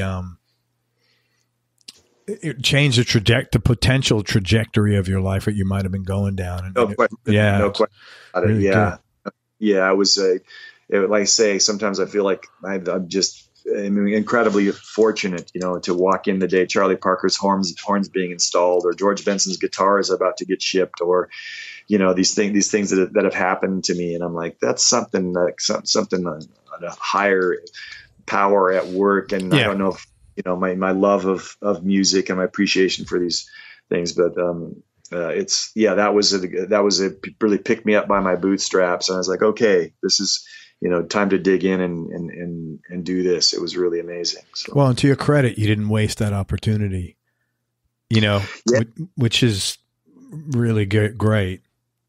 Yeah, I got back to writing, and I guess it would have been then I moved to Los Angeles, and I had all this material from the Gandhi period, and I think Gandhi was going on at the time. I know my Matt Flynn, my buddy who I told you about, and Christian, the bass player, they met Bowie.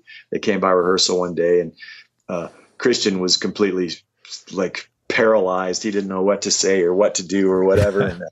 And Matt was his usual self, humble but funny, comfortable. Matt's always been incredibly confident. Since I've known him, but yeah, and it was a really cool experience, and I love the people in the band. I feel like I had a good relationship with Sterling.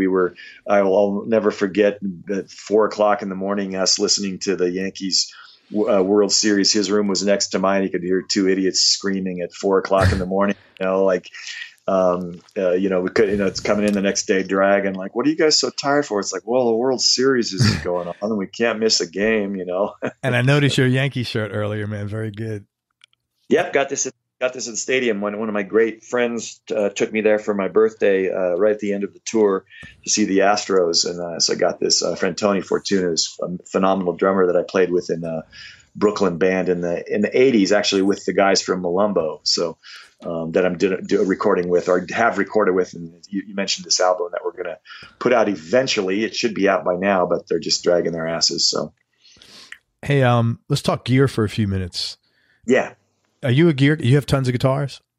I do. Yeah, I have a lot of guitars. Yeah, it just kind of happens by accident. I got obsessed with Robert Johnson, so Bonnie, who used to work at Paul Reed Smith, found me a 1936 Gibson LOO, and then I wanted an electric 12-string, so Nicky Scopolidis had John Entwistle's 1965 Candy Apple Red Fender 12, and I've had that forever. Wow.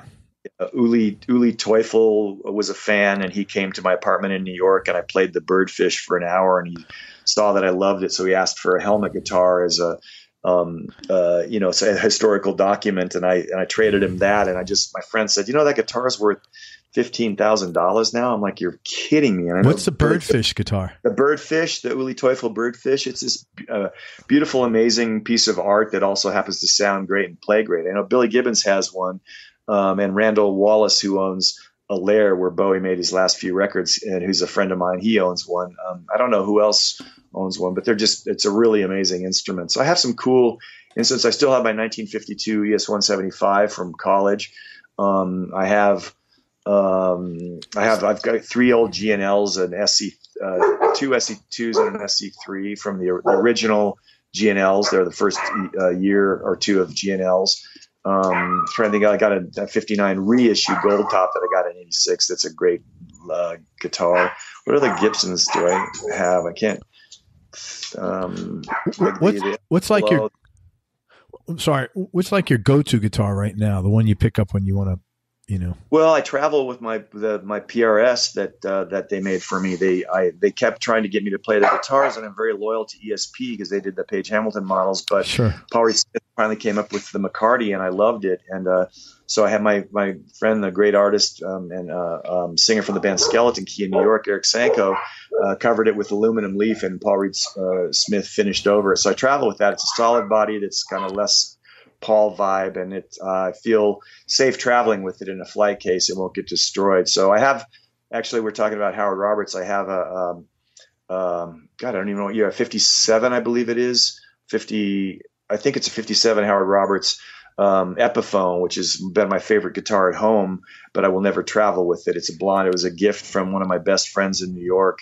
And so it's kind of amazing that I have this instrument, and I love Howard, and it's a beautiful instrument. I have others, and I have my signature model ESPs, and for movies I use the LTDs, which they're kind of less expensive and are a little heavier denser wood, but they're great instruments. And ESP has always been, in my opinion, an underrated guitar company. And I had no problem playing a guitar that was made in Japan. People used to have this purist aesthetic,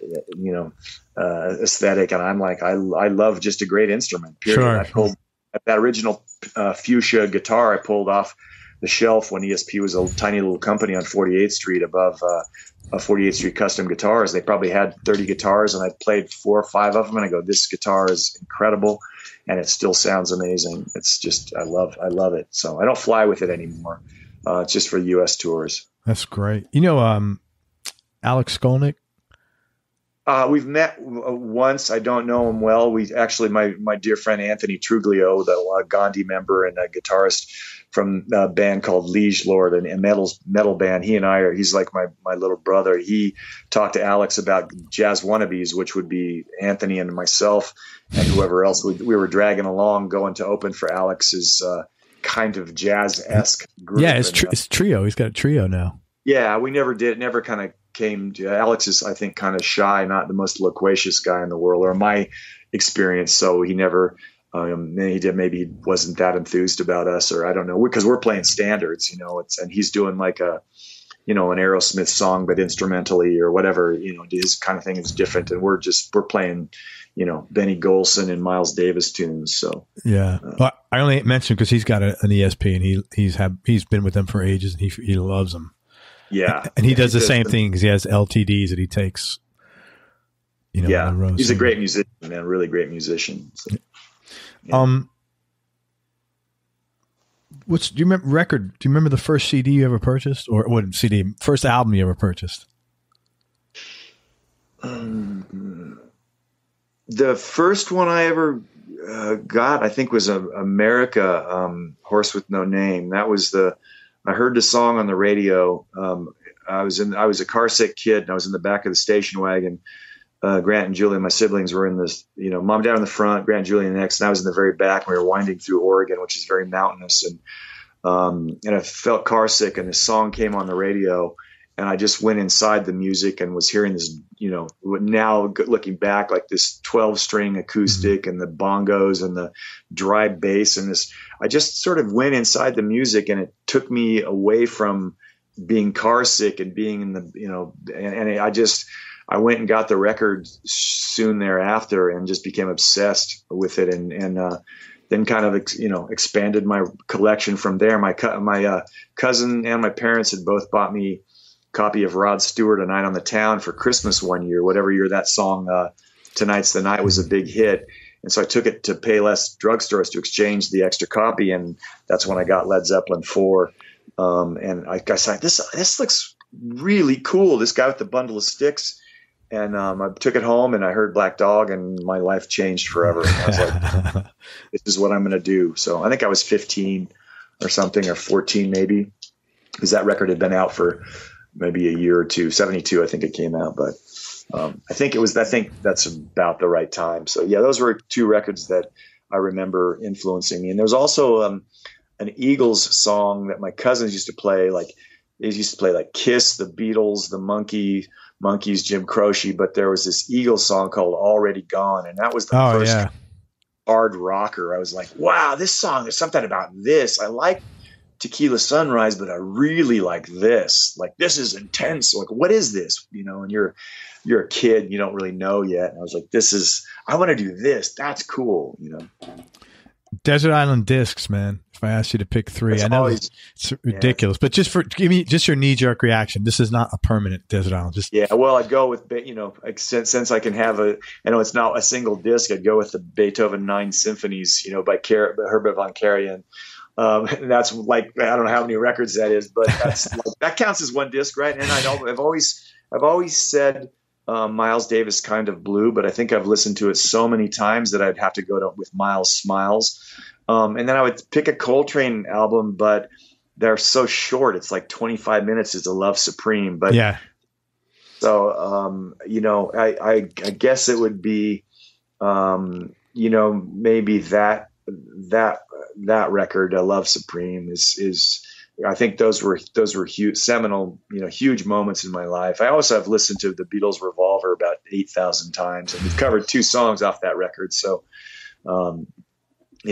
that's always tough for me. But I mean, the classical thing I hear something new every time I hear those pieces, and I love Ray Vaughan Williams and Aaron Copland, and Sibelius, and Ray Vaughan Williams is another one that I became obsessed with. His Fifth Symphony, as well as the Lark Ascending and Serenade to Music. Those are all kind of life-changing pieces that I have the scores to, and I follow along with, and the Bela Bartok 6-string quartets as well. Those were life-changing. It took me 10 years to absorb, and finally one day I told you when I played the World's Fair and I treated myself to 3 days in Madrid, I had a cassette tape of the 4th-string quartet, and I sat bolt upright on my bed. I'm like, oh yeah, but it took me about 10 years to have it kind of wrap my head around it, because it was so intense. It's such intense music, and sort of a testament to sticking with something. If somebody you admire says, listen to this, music is not always supposed to be immediate gratification. It's constantly providing inspiration and intellectual stimulation, spiritual stimulation, all these things that it does for you. So if you don't challenge yourself, you're always going to be stuck. And I mean, the average listener that wants to hear, Taylor Swift, whatever, might not want to challenge themselves with Bela Bartok. But I think anyone that's a musician certainly should, and anyone that, has ever read a book or admired a painting, you can appreciate music on that level. It always pays back. You know what I mean? It brings something. We're never worthy. I mean, I never feel worthy standing on Beethoven's patio that he would walk on. I had tears in my eyes, and like this great, incredible human being who had, terrible skin and hemorrhoids and every health ailment you can imagine, and wrote this symphony when he was stone cold death. If that's not inspiring, I don't know what is. He suffered like every human being does, and he wrote this beautiful, incredible music. The Seventh Symphony, second movement, will be played at my funeral. That's to me one of the great pieces of music ever written, and so emotional and so Eastern influence. You think about how far east Vienna is, and Austria, and all those melodies and things that crept into his music. And he invented romantic music, in my opinion. That was the beginning of the bridged Viennese classical music, Haydn, Mozart, with the romantic period, and influenced Franz Liszt, and so on and so forth. And that to me is still earth shattering and heavy and amazing. So, well, hopefully that won't be anytime soon. Yeah. I know what you mean by that, because I've probably listened to Dark Side 500 times. Yeah. And every time I'm really affected by that record. And my wife is from the UK, and about, maybe 15 years ago, my older son was probably 13 at the time, and he likes the same kind of music. And I watched this documentary, The Making of, right? And they talked about, The Lunatic is on the Grass. Mm-hmm. Roger Waters wrote that because they went to school at Cambridge, and there was this little patch of grass, and he said it was right in King's College Chapel. And there was a patch of grass, and he goes, I found it so stupid, this beautiful patch of grass. And there were these signs, keep off, do not, don't walk on the grass, or keep off the grass. And this was so cool. We had the chance. We went exploring around England one time when my wife went to see her mom, and we took all the kids, and we went to King's College Chapel, and I went out back with my son, and I had the whole thing set up. I had it wasn't like a Walkman, and it wasn't an iPod. I don't know it was like a CD player, I guess, but I had two headphones and one set for him. And we sat and listened to that whole thing, just sitting there on the same bench that Waters wrote the song. Amazing. Wow. Yeah. So I really know how you feel, because it's when something has affected you that greatly, it's affected you that, it's just really profound, and it means so much to you. I totally get that, man. I got to record at Abbey Road when I did the movie In Dreams that Elliot Goldenthal scored, and to stand in the Beatles room, and to go up and hug the wall, and to look up into that control room that George Martin sat in, up to that steep staircase, and walk through the doors where they would go to the cafeteria and smoke and take coffee breaks and whatever. And they shot the All You Need Is Love video in there with the Stones, and everybody, that room packed full of people. And it's, obviously pop music and rock music has had as large an impact as jazz has. I mean, just for me, there's something about jazz in classical music that's so personal because it's not so universally common and known as the Beatles. Everyone knows the Beatles and everyone loves the Beatles, but I feel like I get Charlie Parker to myself almost in a weird way. And I feel like there should be Charlie Parker Boulevard in every town at the same time. I don't care if somebody tells me I don't like jazz. I did many, many years ago. I think it was Details Magazine asked me to do 10 jazz albums for jazz haters. And I said, I absolutely will not do that. I will do 10 Van Gogh paintings for Van Gogh haters. How about that? And they're like, what? I'm like, I don't give a shit if somebody doesn't like jazz. It's your loss, you know? And so you want to keep it all to yourself. That was funny. Yeah. But at the same time, it's like your loss, you know, it's like my former drummer said, I don't like Jimi Hendrix. And I gave him Axis Bold As Love. And he goes, this is a lot better than I thought. I'm like, this music is influencing the music you're playing, you know, the unsung break, you know, if you think of a song like If 6 Was 9 or fire, you know, those drum breaks. I go, that's the thing I had in mind. And it's like, it's not Jimi Hendrix's fault. It's your shortcoming if you don't appreciate music. This is like the oxygen. This is the sky is blue. Oh, I don't like the sky being blue. Well, tough shit. You know what I mean? These things, at a certain point, you know, it doesn't matter what anyone's opinion about something is. It's just great. Dark Side of the Moon. I don't give a shit if somebody doesn't like the record. It's your loss. Yeah.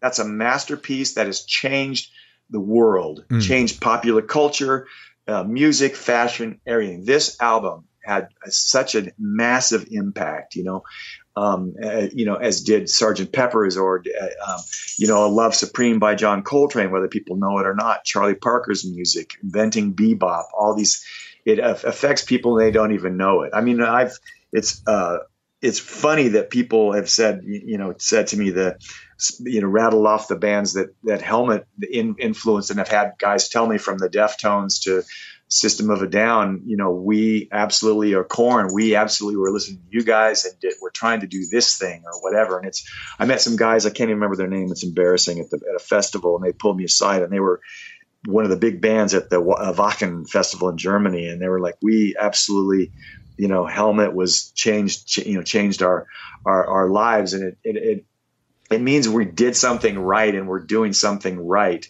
It's about the music. And talked about tapping in to or having an appreciation for music history and art history and literature and all these things that we're part of. We're part of that, you know, the creative process, whether it's, you know, reading a great book or standing, as I say, where Van Gogh stood, or and to me, it's incredible. There's an energy. There is like a string. There's some kind of energy that will be passed on for, you know, 5 to 15, 20, 300 years now. Bach has been dead since 1750. He still moves me. I listened to his, you know, the Brandenburg concertos 2 days ago, you know, and it's still like, how did he come up with this? You know, and it's still progressive. It's still these incredible clashes and tensions and, you know, and this, you know, these passing notes, where like there would be this dense moment just for a split second where this is dissonant jazz chord, you know, and that still fascinates me. But has your life been different than what you'd imagined? Yeah, I don't know that I necessarily ever had a plan, though. When I look back to that play in the middle of Hayward Field at University of Oregon, and I was, you know, looking in the clouds and the stars and kind of picturing what I was going to do with my life. It just involved doing something that I loved and was passionate about every day, music. And I felt like I would never run out of things to study and pursue and seek in music. And I was right, and I have been right. And if I die tomorrow, you know, I feel like I've made progress every day as a musician, you know, and your life path kind of, you know, mirrors your musical path in a lot of ways. And I think what music has provided for me, I didn't think about, if I'm in a band and I get to see the world, you know, and I've gotten to go to Amsterdam 20 times, or, you know, I'm familiar with certain things. I have old favorite places to go in Prague, for example. And that's that kind of thing I never expected. So I never had a big master plan, just pursue what I love. And I feel really fortunate that, I've been able to kind of eke out a living at it and make ends meet. Awesome. Favorite New York City food, man? Pizza. Yeah, man. You gotta love that. Every time I get off the road, I would do two things. Usually go to Mogador, which thank God is still there on St. Mark. Okay, I don't know that one. Parks between First Avenue and Avenue A. It's and you should go. It's I'm gonna check it out. To this day, still inexpensive and amazing. Get the Moroccan eggs with a side of hummus that my late friend Tim Carr turned me on to. He lived next door to Mogador, and he was an A&R guy at Warner Brothers that tried to sign Helmet. And the Led Zeppelin Physical Graffiti building is across the street, so you can also take a picture of that. But that, and then I would always get a slice at some point that first day back. And last question, man. What's been the biggest change in your personality, Paige, over the last 10 years? And how much of the change has been intentional and how much is just a factor of aging? I think I've tried to calm myself, not lose the energy and enthusiasm I have for things, but try to focus. I've tried meditation. Sometimes I'm good, sometimes I'm bad. I think, with personality changes, I don't think you can change your personality. I think you are who you are, but if you fall down today, you have to get up the next day or the same day. And I think that's something that if you've had a bad day, a bad week, or a bad few days, that we have the opportunity to wake up every single day and start over, start from scratch. And that's something that I can't stress enough. And when I work with kids and do these clinics, it's like there's no right answer. Just have kind of a system for yourself. And so for me, that's a musical kind of being organized in my work process. And it varies whether I'm home or traveling or, on the road. It's different, but I think you have to constantly work on yourself. I'm going to screw up tomorrow, and then the next day I'll have to get up again and do better. So. Absolutely, man. I can't thank you enough. I want to give a shout out to Chris Trainer for hooking us up. And also I want to tell people where you can find you. First of all, if you've never listened to Helmet, you got to listen to the band. They're a wonderful band. It's Paige Hamilton, and the new album, the last album, is called Dead to the World. That's as good a place as any to start with Helmet, man, to be honest with you. Cool, I mean, I think that's a great place, actually. And you can check it out on Spotify, Apple, Pandora, and you can buy it anywhere, the usual places, Amazon. Man, talk about, you got a few things going on. There's a CBGB show from 1990 that's coming out soon. Yeah, we'll haven't mixed it yet, but that's the goal, is to get it out in the next six months. And we also have the 4 remaining cover songs that we haven't released with that artwork that I did with the Scene 4 guys in Los Angeles, which was pretty ingenious. They designed they've been working with drummers, but they designed a glove with primary colored lights on the 4 fingers, and we sat in a pitch black room and took photos while I was playing. That was just a giant bone that the dog dropped on the floor. The dogs are lounging around in entertainment here. But yeah, so we're going to release those. I think the Bowie cover of Move On will be the first one. And then we have a Blue Oyster Cult cover of ETI, a Wire cover from Mercy, and then we did another Beatles song. I'm Only Sleeping. So very cool. I like that Blue Oyster Cult song. I remember listening to that all the time. And yeah. And hey, when you release those, you let me know. We'll post them up. And then talk about there's so much shit we didn't get to talk about that you're involved with, but you're like an artist. So talk about, you're an artist. Talk about PaigeHamiltonArt.com and what you got going on. Well, it's a collaboration. I have it was more like an artistic vision, and it's conceptual from my standpoint. We did a piece called Close Your Home that was, do you mind? Hey, you. He's flapping his tail and just looking at me like he's just a goofball, complete goofball. So they originally met with me through Chris Trainer's cousin Trevor, and said, "Hey, we would love to work with you." And they had an idea, and I said, "That's an interesting idea, but what I would like to do is kind of do a autobiographical collage." So the motel that we lived in Medford, Oregon, when we first moved there in 1963, we have a shot of the hotel, a photo, and then there's also a picture of my my mother holding me as a baby in front of this giant gas tank. And I thought it was hilarious. Interesting spot for the first pictures of your son. It's this big gas tank outside a motel. And so we went through from all these cool photographs from the 60s and 70s and pick some and kind of put this collage together. And then I do my handprints on them, and I write lyrics in paint for whatever the person that buys the painting wants. So that was, they put it together with me kind of breathing down their neck and looking over their shoulder. Ravi Dosage is the artist, and Corey Danziger is they're partners. And then the next piece, they came up with this glove with the lights, and it's essentially just tracing my guitar playing, and it's really beautiful. And so you can see whatever you want in the paintings. The ones that we sold, I titled after, like, one's called Fandango because it looks like a woman dancing, and after the ZZ Top album. One's called Flaming Telepaths after the Blue Oyster Cult song. One's called Interstellar Space after the John Coltrane album. One's called Black Dog after the Led Zeppelin song, et cetera, et cetera. I named them after song titles or album titles of, musical influences of mine. And because you see things, and so we can heighten the colors or do different things and manipulate them with Ravi, who's the artist. And so, as I say, it's a collaboration. My role is more conceptual. I was the performing artist, so it's a lot of fun. It's interesting. We might do another project together, but the album, the 7-inch covers will be for those pieces. And they can find all that on pagehamiltonart.com. Yeah, pagehamiltonart.com. But the music, I think the 7 inches will release through the Helmet Music website, which is, I think, still being refurbished. We had to redo it, and then Page Hamilton Music is the other website. So that I haven't updated that in ages because I've been busy, and yes, and so we're going to get to that too. So, man, I'm feeling a Betty art piece. That would be I'm feeling. Yeah, that'd be.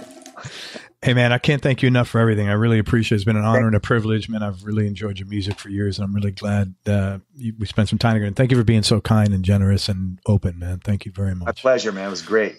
Thanks. Hang on, we'll wrap up. Everybody, thank you so much for listening. If you enjoyed this, please share it with a friend on your social media channels. We appreciate your support. Thanks very much to Page Hamilton for spending time with us. I really appreciate it. Check out all his stuff online at helmet.com, pagehamiltonmusic.com, pagehamiltonart.com. If you don't know Helmet, or even if you do know him, go dig on the new album, Dead to the World. It's really freaking cool, and it's a great place to start. And he's got some covers coming out soon, and we'll be talking about them on our channels on Facebook. Make sure you go to the homepage of everyonelovesguitar.com. Sign up to get on our newsletter list. You get some advance notice of guests, and you can ask them questions. And most important, remember that happiness is a choice, so choose wisely. Be nice, go play your guitar, and have fun. Till next time, peace and love, everybody. I'm out. We hope you enjoyed this show. If you did, subscribe to the Everyone Loves Guitar podcast, and you can do this online at everyonelovesguitar.com or on iTunes. And if you like the show, please leave us a 5-star positive review. The more 5-star reviews we get, the higher our show ranks, and higher rankings mean we get to continue speaking with cool, interesting guests on our show. We'll see you on the next episode, and until then, keep playing your guitar and have fun making music.